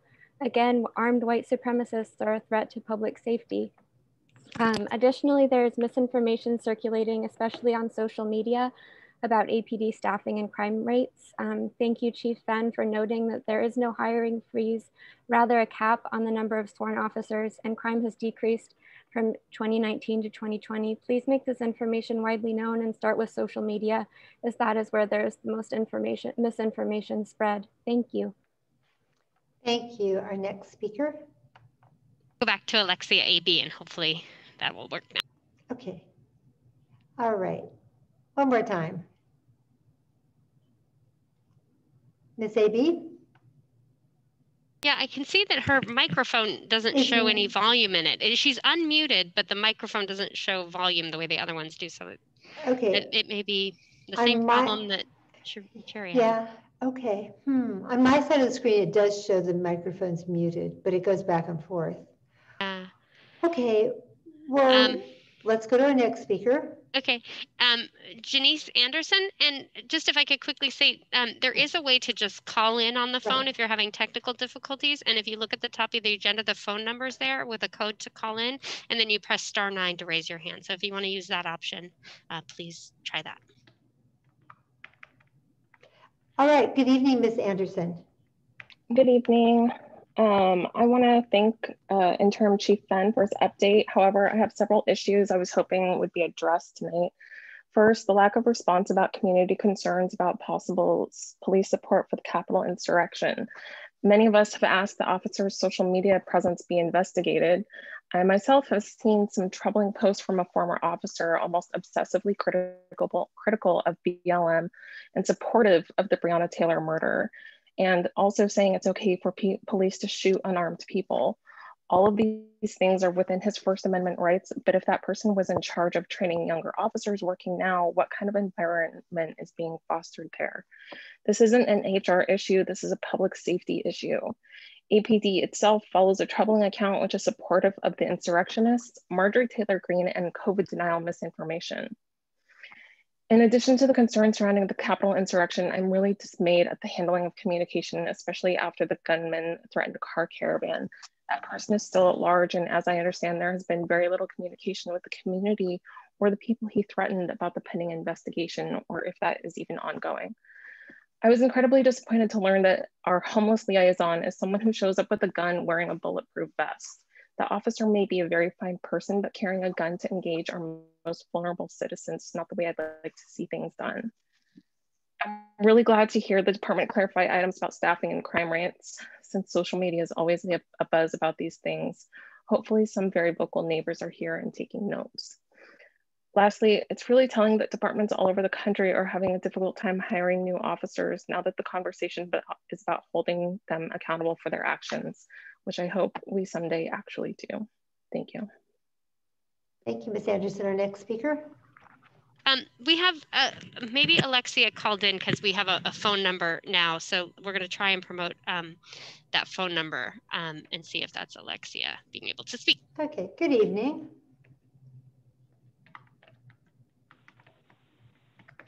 You're unmuted.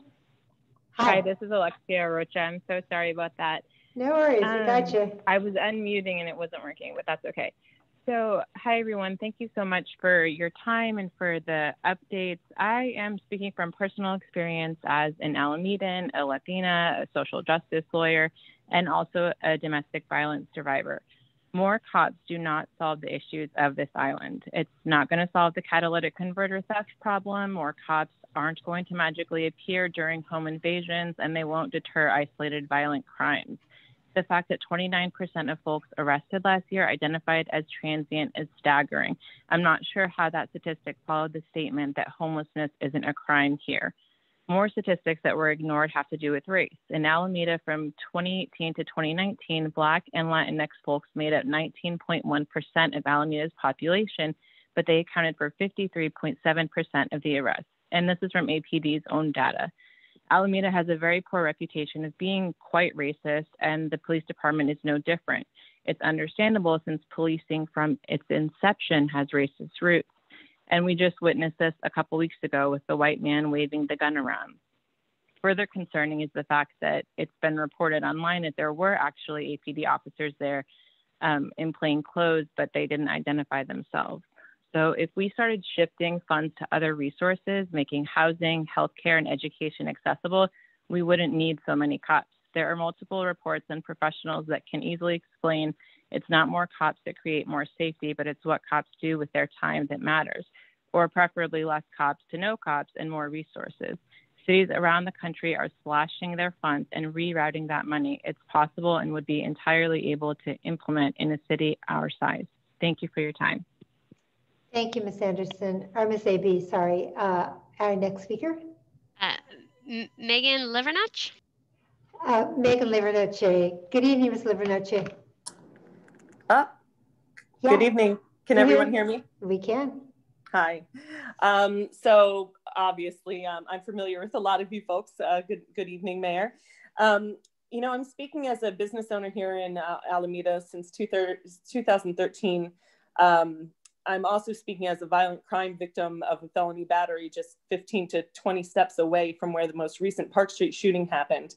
And, you know, I'll say that coming from, you know, moving into Alameda in 2013, I've seen a marked decline in the quality of life, you know, watching your back, turning around to see who's, you know, who's following you and for good reason, you know.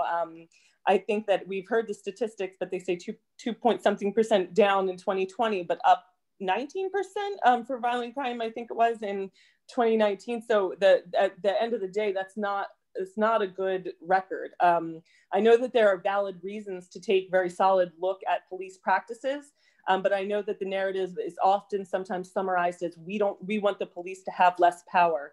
And I think that there's a gray area here between the social pressures and the real life that we wake up to every day, especially as small business owners. Solutions that I've read in the preliminary steering committee, you know, such as the intoxicated person passed out should be, you know, referred to supporting services. Ultimately, that's correct, that's true, that's ethical. But the gray area a lot of the time is where the local and small businesses get stuck holding the bag, because what do we do with the intoxicated man that's laying in your business doorway that's been aggressive to you many, many times over? You know, reports like that, like taking more power away from the police. I think that if they're carried away by larger social narrative and not looked at through a tighter lens, can be dangerous, because, you know, I don't always think that carrying a gun as a homeless liaison seems inappropriate. Sometimes I think that we have to show power across the board. Thank you, Ms. Livernoche. Our next speaker? Carly Statham-Liang. Go ahead, I'm not sure I heard that, but, Carly. Yes, good evening. Good evening, can you hear me? I can. Good evening, City Council, Mayor, City Manager, and Chief Fenn. I'm calling and very concerned that there is a racist and anti-Black Lives Matter culture at APD.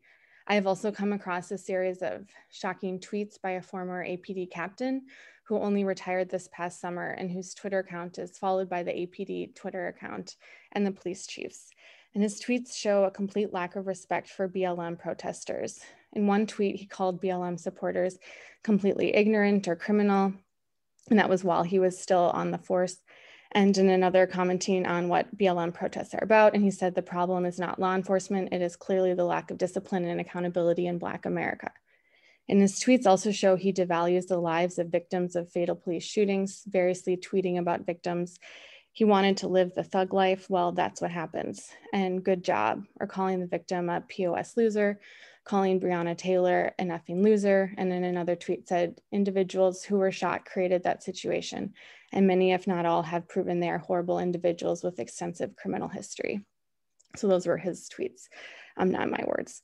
And while I realize this captain is no longer with the APD, again, I'd like to point out he was a captain until this past summer, meaning he commanded an entire police department bureau and was right below the chief of police in the order of command. So he had a lot of influence in setting the culture at APD and in training officers below him.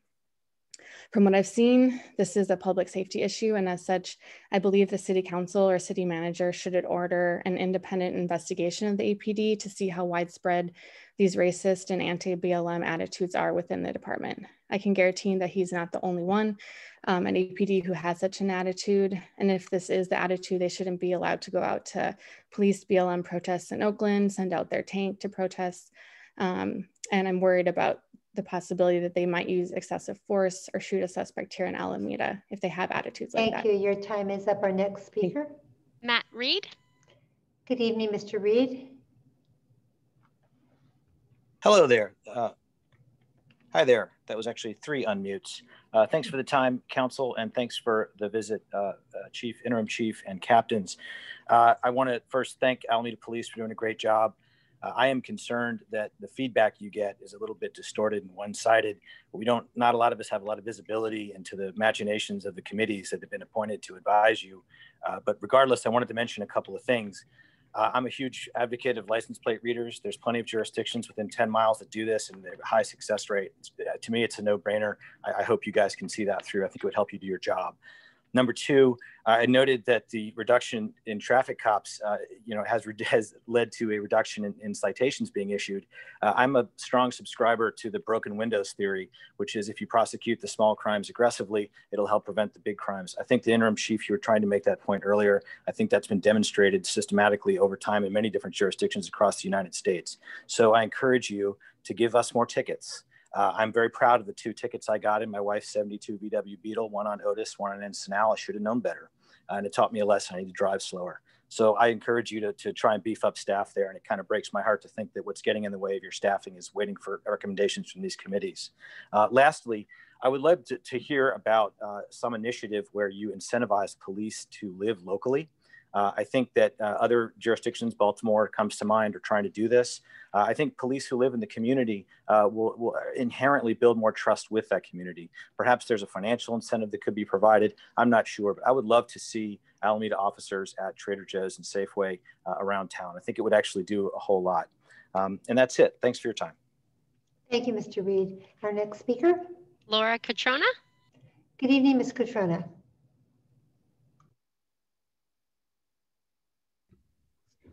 Good evening. Can you hear me now?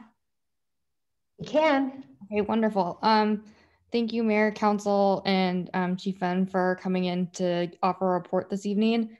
There was one thing that you mentioned that stuck with me, Chief Fenn, which was keep guns from folks who shouldn't have them.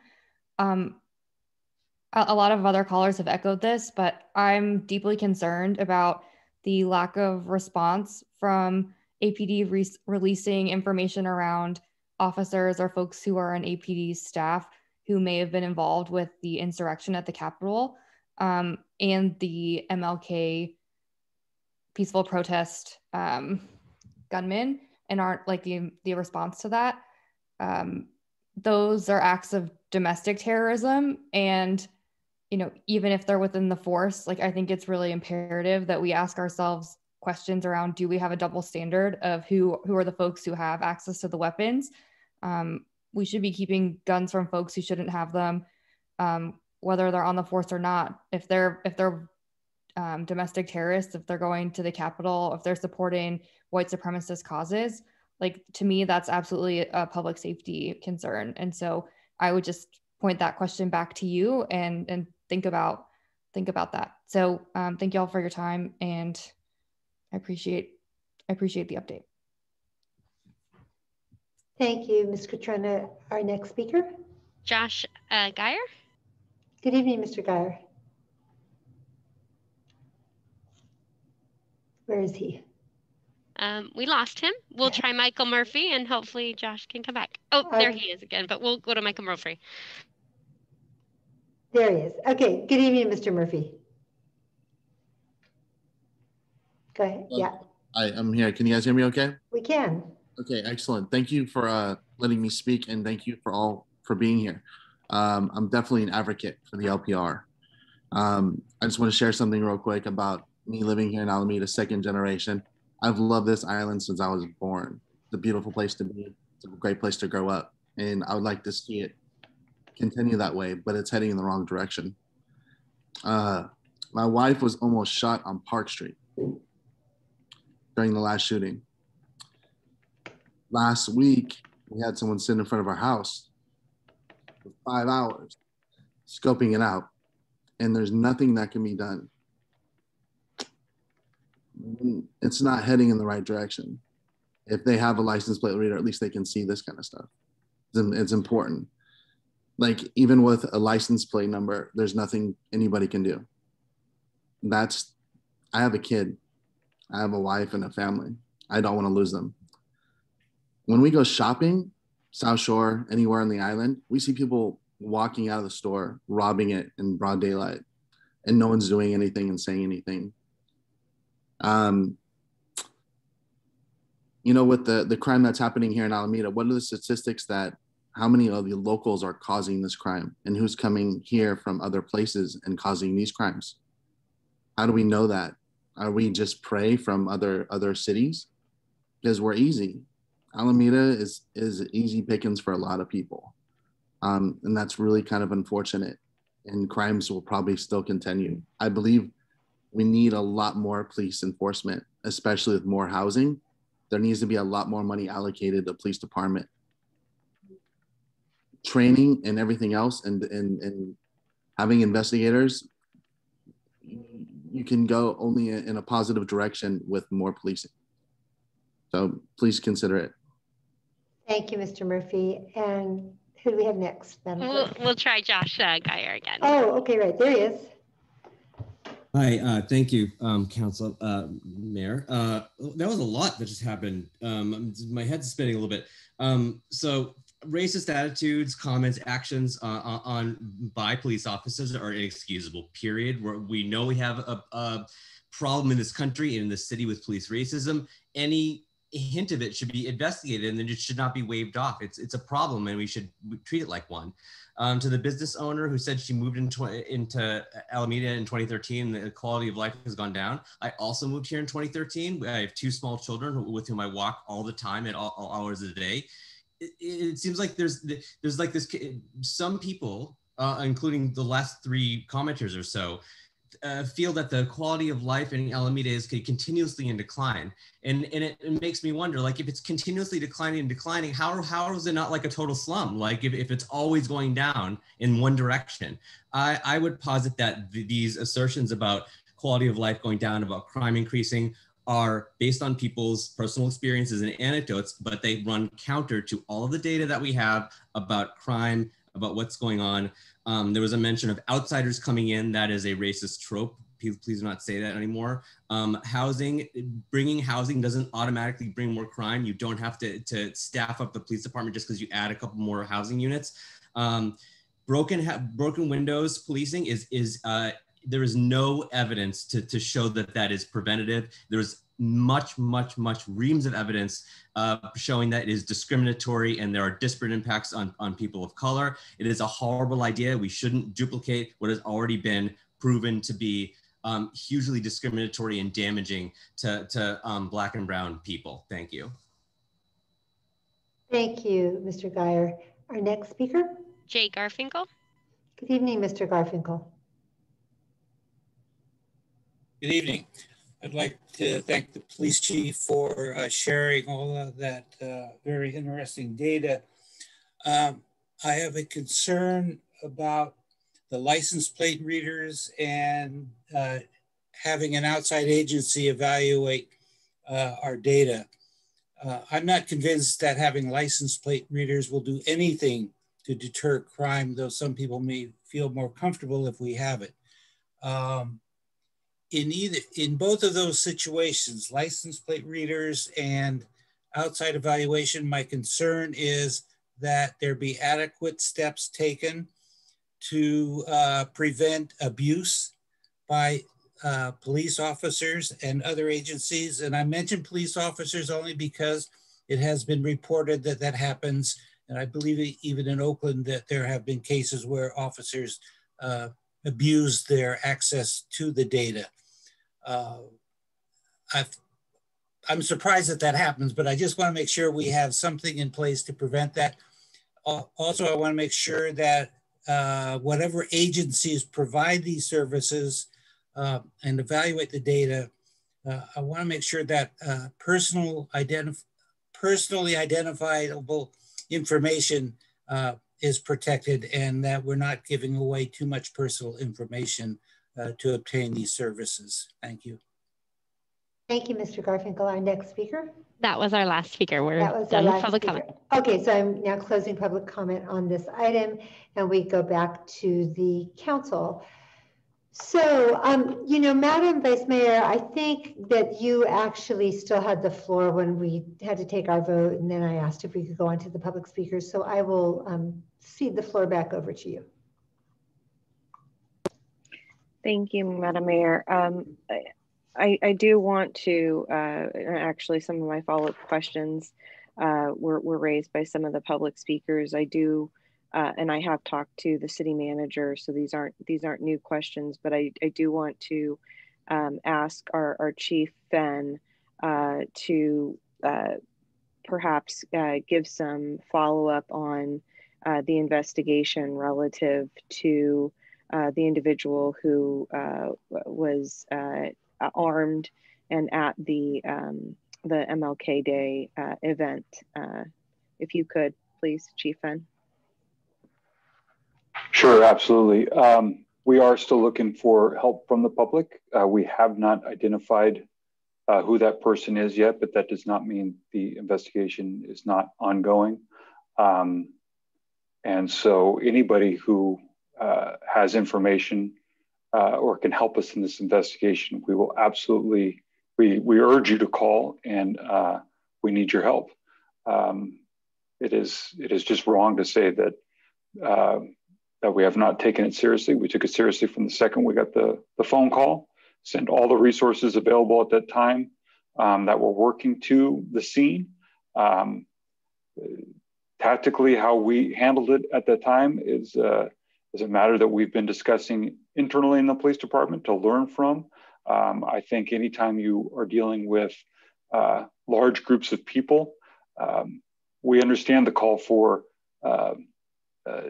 de-escalation and restraint and those things. So it is a balancing act. And I believe that was the intent of those who responded. But the fact of the matter is, none of us want to see anyone get away with the behavior that we've seen from this individual. And we very much want to bring him to justice and urge again anybody to who may have information to please contact the Alameda Police Department so we can do just that. And Chief Fenn, sorry, go ahead, Madam Mayor. I was just going to ask a follow-up question to the Vice Mayor's question, which is, with the benefit of 2020 hindsight, if God forbid a similar incident were to occur again, would you do anything differently? I think that's, again, part of the internal conversation. I think if officers rush in, is there a possibility that they cause a shooting to happen? It's possible. I think that's why we have discussed this incident. Because we didn't have an act of violence happen, because we did an ultimate act of violence. I understand him showing up with the gun was absolutely an act of violence, but because it didn't escalate to a shooting, no one was injured. Is it possible that it was handled properly by the officers who responded? I think you could make that argument, but again, could we also make the argument that the next time it happens, should we rush right in? Those are the things that we have to, those are the split-second decisions that you want your police officers to make, especially the supervisors and the managers. And so we try to learn from those things and make good decisions going forward. So I'm with you. God forbid it happens again, Madam Mayor. And I understand that there's an internal discussion about it, and I might imagine that there are more than two possible courses of action in something so complex. But one thing I would say, and then I'll go back to the Vice Mayor, but Sometimes the communication around an incident is almost as important as what transpired. And so in this particular case, it happened on a Monday because it was Martin Luther King Jr.'s birthday. It was a holiday. And we didn't see a press release until the following evening. I know because it came out during a council meeting, so I didn't have a chance to read it till much later that evening. But I would just suggest or offer that communication in real time, and especially these days when everyone's on social media, is important. So Vice Mayor Vella, back to you.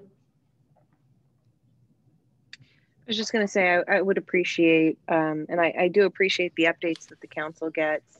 I do think that this is one of those incidents that is higher profile, and I think continued communication with the community is also appreciated, and I think would be helpful. I think sometimes there's a perception that work is not being done unless we show that we are doing work. That goes for the council as much as it goes for other city departments. And so, you know, I think allowing there to be an absence of information or statements about ongoing investigations causes this confusion and also distrust. And so I would just encourage you, and I know that there's obviously some internal communications going on and conversations, but to the extent possible to continue to address that issue publicly if there are any updates or things like that. I think there is also a concern about the use, or if we had plainclothes officers there, or if they were from the district attorney's office. I know that there's been conflicting information. To the extent that we can clarify things, maybe not now, but moving forward, I think that would also be appreciated. When the opportunity, you know, when we can. I think that there is a concern and that has been raised also around the Capitol insurrection. My understanding is that, and if the city manager could speak on it, these were questions I think that the community's raised, and I know council has raised, but if the city manager could also comment on that, that would be helpful.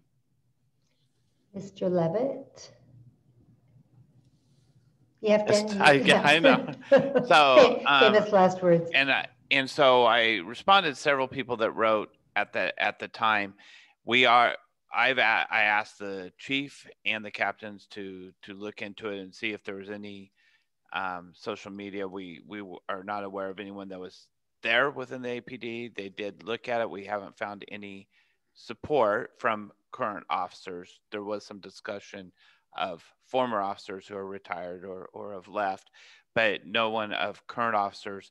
I will say that when they are investigating it, if they see something of an officer or some on the insurrection, that the issue there is you have freedom of speech, but at the same time on an insurrection, that as a law enforcement officer, you cannot be promoting criminal activity. And so in looking at it though, in an investigation or a personnel investigation, it would have to be confidential. There are certain state laws that require confidentiality. So I did ask them to look at it. They have reported back to me on what they have found or not found. And we do encourage people, again, we encourage people if they know of someone that's a current police officer or currently in the department that has promoted that they reach out to us so that we can investigate it further. But we have done initial looks, and I can't report back on that because it is a personnel matter. My follow-up question is, there have been tweets referenced from a former APD captain. Are we, or has that been looked into in terms of incident, you know, if there were incidents related to while that individual was on duty or whether they were a training officer? I understand that every department does it differently. Just because you're in command staff doesn't mean that you're necessarily in charge of training, but are we looking into those concerns? I'll let the city manager take that one too, please.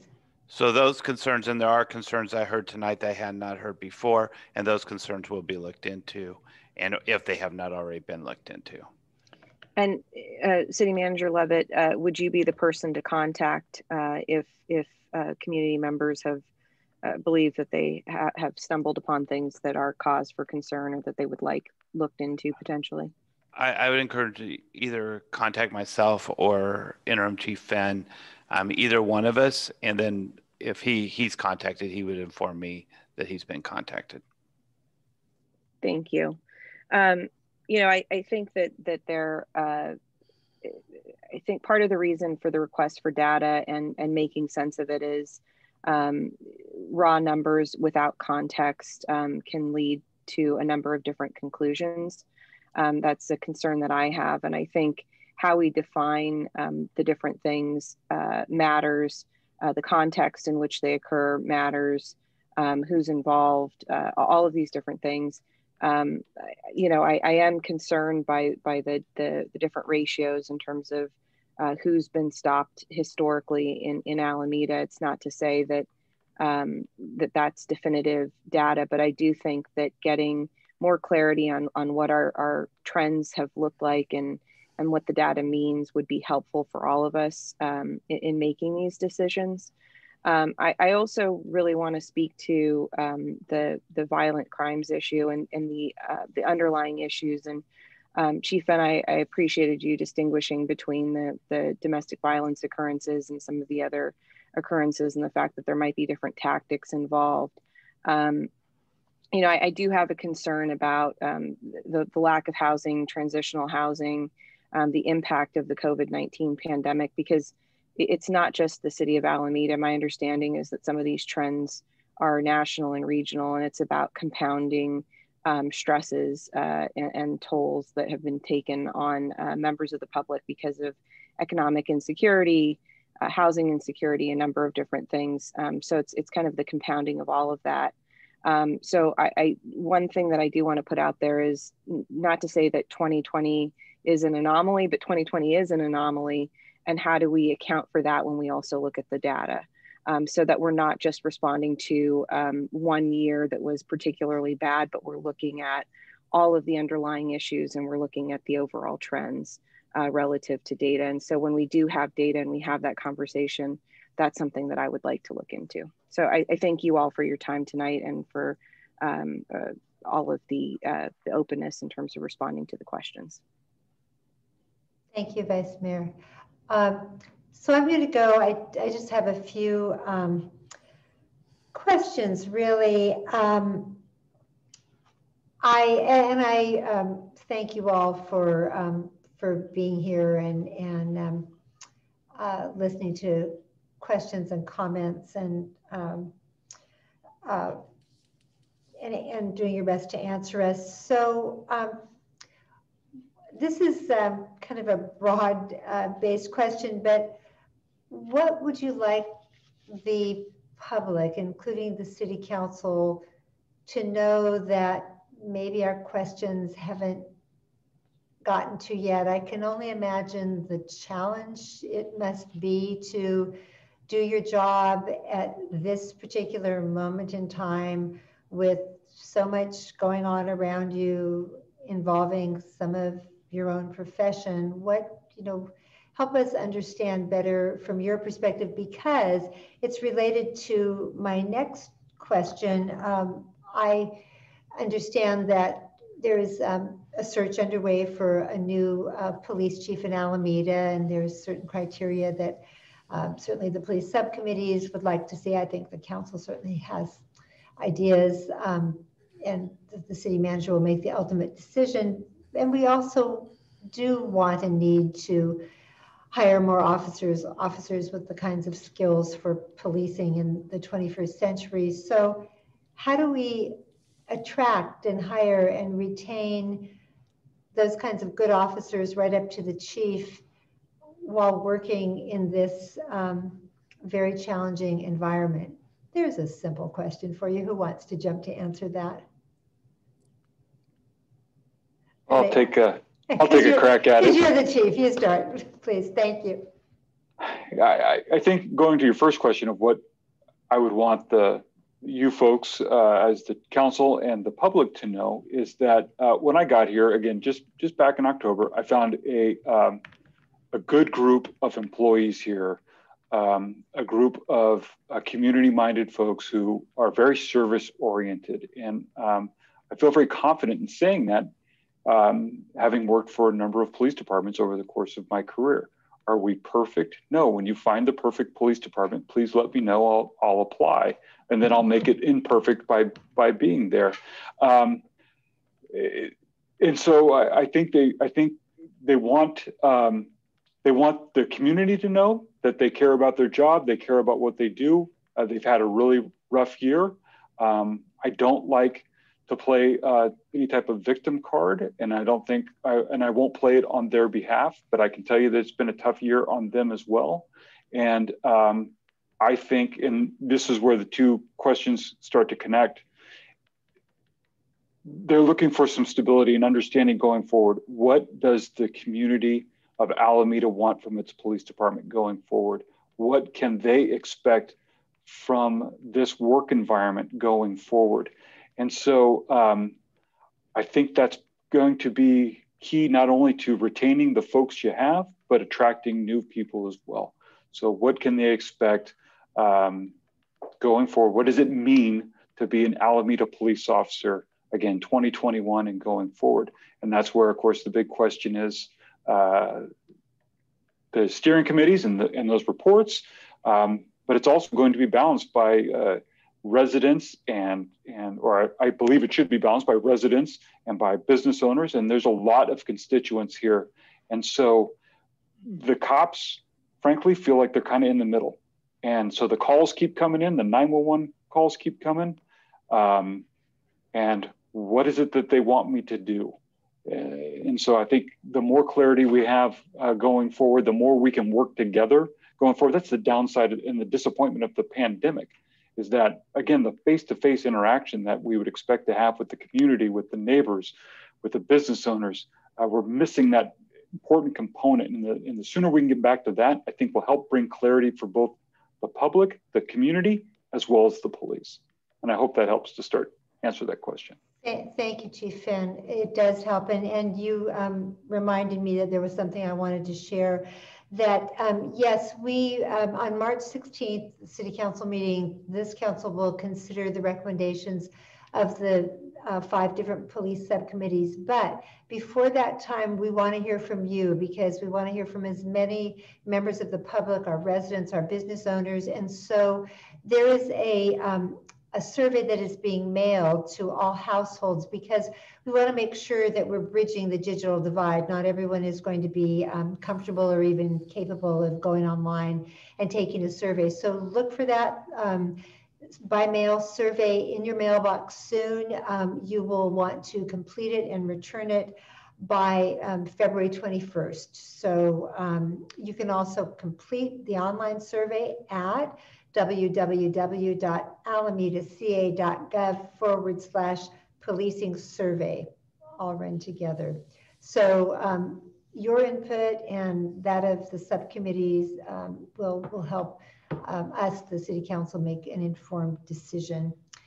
So Councilmember Desog, and maybe I heard I heard your hands. I'll just remind everybody it's 11:43. We've got up to 11:59. So you just talk as long or as short as you'd like to, and we'll see how far we go. And so Councilmember Desog, you got your hand up. You go. I'll try to talk quick. First and foremost, I want to I would love to have the acting chief of police to make sure to extend the gratitude of the City Council for the work that the men and women in the Alameda Police Department do, especially in these trying times where there are issues of national concern that we're figuring out locally, and cutting across that are real life increases in certain kinds of crime, violence crime in particular. So I know these are most especially difficult times in terms of, the day-to-day operations, and wondering what your expectations are. So let me just briefly indicate, from what I see as certain key issues. One is, I'm unabashedly going to say that I want to see us work towards 88. I think that's the number that we have to go after. And the temporary lull at 73, as I recall, that was supposed to be until October 2020. But so I don't really recall that being kind of a temporary, beyond October 2020. I might be misremembering things. So I do want to see some kind of strategy towards 88 sworn officers. As we look to modify our police in terms of its culture and all that, my one overarching step is that whatever modifications that we contemplate, I would hope that it works off of, builds off of institutions and protocols and procedures that we have in place. For example, we have within our manual a chapter on standards of conduct, which, by the way, identifies elements that would capture issues regarding, how people tweet about this or that issue. It's in there. Does it have to be modified and improved? Okay, let's see that. But make those modifications within the context of our existing procedures and policies. Because I think if we proceed in modernizing our police force from what is working right now, that will give some form of stability to our officers as to it's a basis for them to work off of. So those are two items that I would love to see. Generally, an active plan towards 88, and then if there are to be any modifications with our police culture, that it works off of the existing structures and policies that we have in place, as opposed to just kind of dropping this thing in from something that works because of a Washington, D.C. think tank says so, pejoratively speaking. So I'm just going to limit it to those two items. Thank you. Thank you, Councilmember Desai. Councilmember Herrera Spencer, did I see your hand up? Okay, one more mute, and I think we're golden. There you go. Very good. Can you hear me? I can. Okay, so thank you. And I want to thank the public comments because they're all over, right? So when I hear the chief saying, feeling stuck in the middle, you're in a divided community, right? You're hearing it from all sides. And I'm going to tell you, you also, as you know, have a split council. I was not on council when they gave direction to the city manager to come up with this subcommittee and steering committee, who then chose the subcommittee. But that was not what I would call a public process. And that normally all of our commissions and committees, the public applies. It's a public process, whether it be the mayor or a commission that then chooses. So I actually want to make clear that this is in fact the city manager's steering committee and subcommittees. It's not council's, because council, that's my understanding of how this came down, that the city manager then chose who's on it. And I do not think it is, sadly, I would say, so to me, that is a concern. Moving forward, I think that is just one group of people that we've heard from. However, I think these other comments from people that may or may not be on the commissions, on the city managers committees, I think their input is as valuable, because this was the subcommittees have not had Brown Act noticed meetings. We got to observe you all. Thank you for taking the questions. We, the public, were not allowed to submit questions. It was only from the subcommittees. And I think that's very important, because then we hear from the members of our public at large. And where are they? Well, okay, so we have had an armed home invasion recently, and you all know that. And the response time, what are we doing? And this is actually not actually, I'm happy to have you ask this answer, but in regards to when we have our minimum of so many officers, it was like a very, very low number. 3 officers and 1 sergeant is what the minimum could be when we're having an armed home invasion, right? Guns, right? I have had multiple people come up and talk to me about this guns, at least 1 gun being fired inside a home. this obviously is a very serious problem. And I think in the armed robberies, when I see robberies up 19%, and I actually don't know if that's all armed, but at least I know people that have, and you may call it anecdotal and that I wasn't there, but they go to the ATM, they get followed, and there's a gun. They're walking down the street carrying a cell phone, and there's a gun. But in regards to your ability, the officers, to respond timely to try to address the crime, I'm actually going to be looking to law enforcement to hear from you all too. And in fact, the city managers committee members always say the majority of them are not in law enforcement, as in they are not trained in law enforcement. I'm not trained in law enforcement, so it is in fact you all that I will be looking to, and I'm happy to have you hear the community members, and that's what you are trained to do. But at some point, I do hope to hear your response in regards to, and honestly, I think waiting until mid-March to hear what's happening to APD. What is happening to APD? And that is a problem. I hear it all the time. I don't want to be a victim of armed home invasion. I do think it's serious, and a 19% increase, and the increase in the murders, that's what the data said, I believe. So I am looking to all of you in regards to, what are we going to do? And I hope that you all do recognize that. So I actually don't know the number, because maybe there are some things that we could hand off to some other department, to some other people, so that maybe we don't need the 88. I don't know. I do know though, when a call comes in that we're having an armed home invasion, that hopefully we have officers that are able to respond in a very timely manner. And I think that is actually so I am interested in seeing, well, maybe there is another way to do it, but at the same time, I don't want to compromise that we don't have a response, or we have a late response to someone carrying a gun. But in regards to the incident on MLK Day, I think that is interesting, because I don't know whether or not there were undercover officers there. However, I would in fact be concerned for our officers' safety.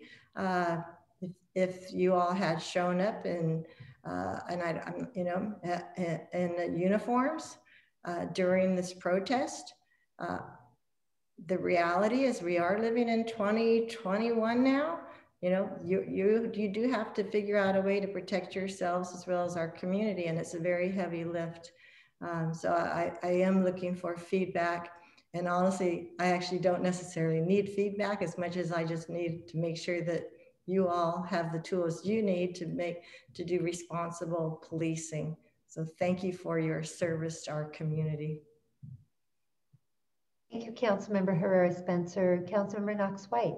Thank you. So I had a couple of comments, but I just heard a council member suggest that the police department has not did not respond to a home invasion appropriately and is sitting around waiting to make any changes to the way. And I'd just like to hear from the police chief, since the chief is here to talk to us and talk about that incident. I haven't spoken to you, but was there an incident about staffing that I just, Councilmember Harris Spencer, I'm not sure that's what I heard you said. That's not what I said, and I'm really disappointed to have a council member attack me like that and misrepresent my comments. So let me stop you. Not what I said. Let me stop you both. What I would just like you to do then is clarify for us what you did say, Ms. Herrera Spencer. Just clarify for us, because I didn't think I heard you say that either. No, that's not what I said. I said that I'm happy to try to repeat. However, I did say quite a bit. My understanding is that there are multiple incidents. However, it doesn't have to be just that one, where the response time from APD may not be what it may. You may, and I don't. So I actually don't need to. I did not suggest, and I hope I didn't suggest that you all are not, well, actually, I'm sure you're responding to the best of your abilities. I think we may have a problem that with not having enough officers or not being able to respond in a timely manner. And that's unfortunate. But when you only have, right, I don't want to take all this time, but you misrepresent. I do want to get back to Councilmember Knox, but you misrepresented my statements. Thank you. I apologize. I guess when I just to clarify, when I hear you say that they weren't able to respond in a timely manner and that they are waiting until March to hear from the committees before making changes that could fix that, that's what I heard. So I apologize. It wasn't meant as an attack, but if I would like to hear what the police, I would like to hear the police's response about that. What I just heard is we're not responding fast enough. I have not heard that from the police department yet. And I ask questions all the time. And I would like to understand, because I think we've asked a number of times tonight, if there are things related to violent crime that we should be doing now. We've asked, what should we be doing, and not heard that. So tonight is, as far as I'm sure, but I'm confident that tonight was supposed to be the night for that conversation. Thank you. So to the question posed by Councilmember Knox White, would you like to respond? Chief Fenn, and for the rest of the council, well, Chief Fenn, we haven't added you to the council yet. I just wanted to a little reality check. It is 11:55, but Chief Fenn. Hopefully I'm addressing, so the question with regard to response time and those things, yes, those are things we look at all the time. We pride ourselves. My understanding is this police department in particular has prided itself for a long time of having very quick response times. And of course, we run the risk of those things suffering because of reduced staffing, right? That's just, I think everybody can understand that. I have not heard a specific complaint yet about a violent crime or a priority one call where we have had an unreasonable delay in responding. And I hope and pray that we don't get to that point. And we've talked internally about what are the things we need to do if we are to a point where the demand outweighs the ability to deliver the service at a particular moment, especially with priority and violent crimes, and how we might have to, like the fire department does, tap into regional resources, neighboring agencies to help us out. So yes, the more officers on the street, of course, we can respond to more things and get there faster. But I have not heard a specific complaint about anything we have not responded to in a reasonably timely manner. Thank you. Thank you all for your time. Chief Fenn, thank you so much. Captain Emmett, Captain McMullen, we appreciate you sharing your experience and your wisdom with us. Yes, Councilmember Knox White, you're muted. As I mentioned earlier, I still had some quick comments in the last minute and a half, if I could. Sure. And let me just, I was going to try and appoint our new transportation commissioner, which I could do in like 30 seconds if we have that left. But you go ahead and talk for as long as you want. Yeah, well, I'll send the city manager, I guess. Go ahead. You've got a little time and we've got a little time. Well, so I just want to say, I'm interested if the department wants to bring back a discussion on license plate readers, I'm interested in having that conversation, but I will expect that it includes information about proven effectiveness, because while we hear about neighboring cities that have put this in, most of those cities actually saw increases in theft, increases in insults, increases in robbery after they installed those license plate readers. There is, as far as I can find, no real good, well documented effectiveness studies on license plate readers in the state of California. So I would like to have that conversation. There are people, I'm sure, who can find that information. If you want to share it, I keep asking for it. So, but just for the community, I think we can have that discussion, but we need to deal in the data.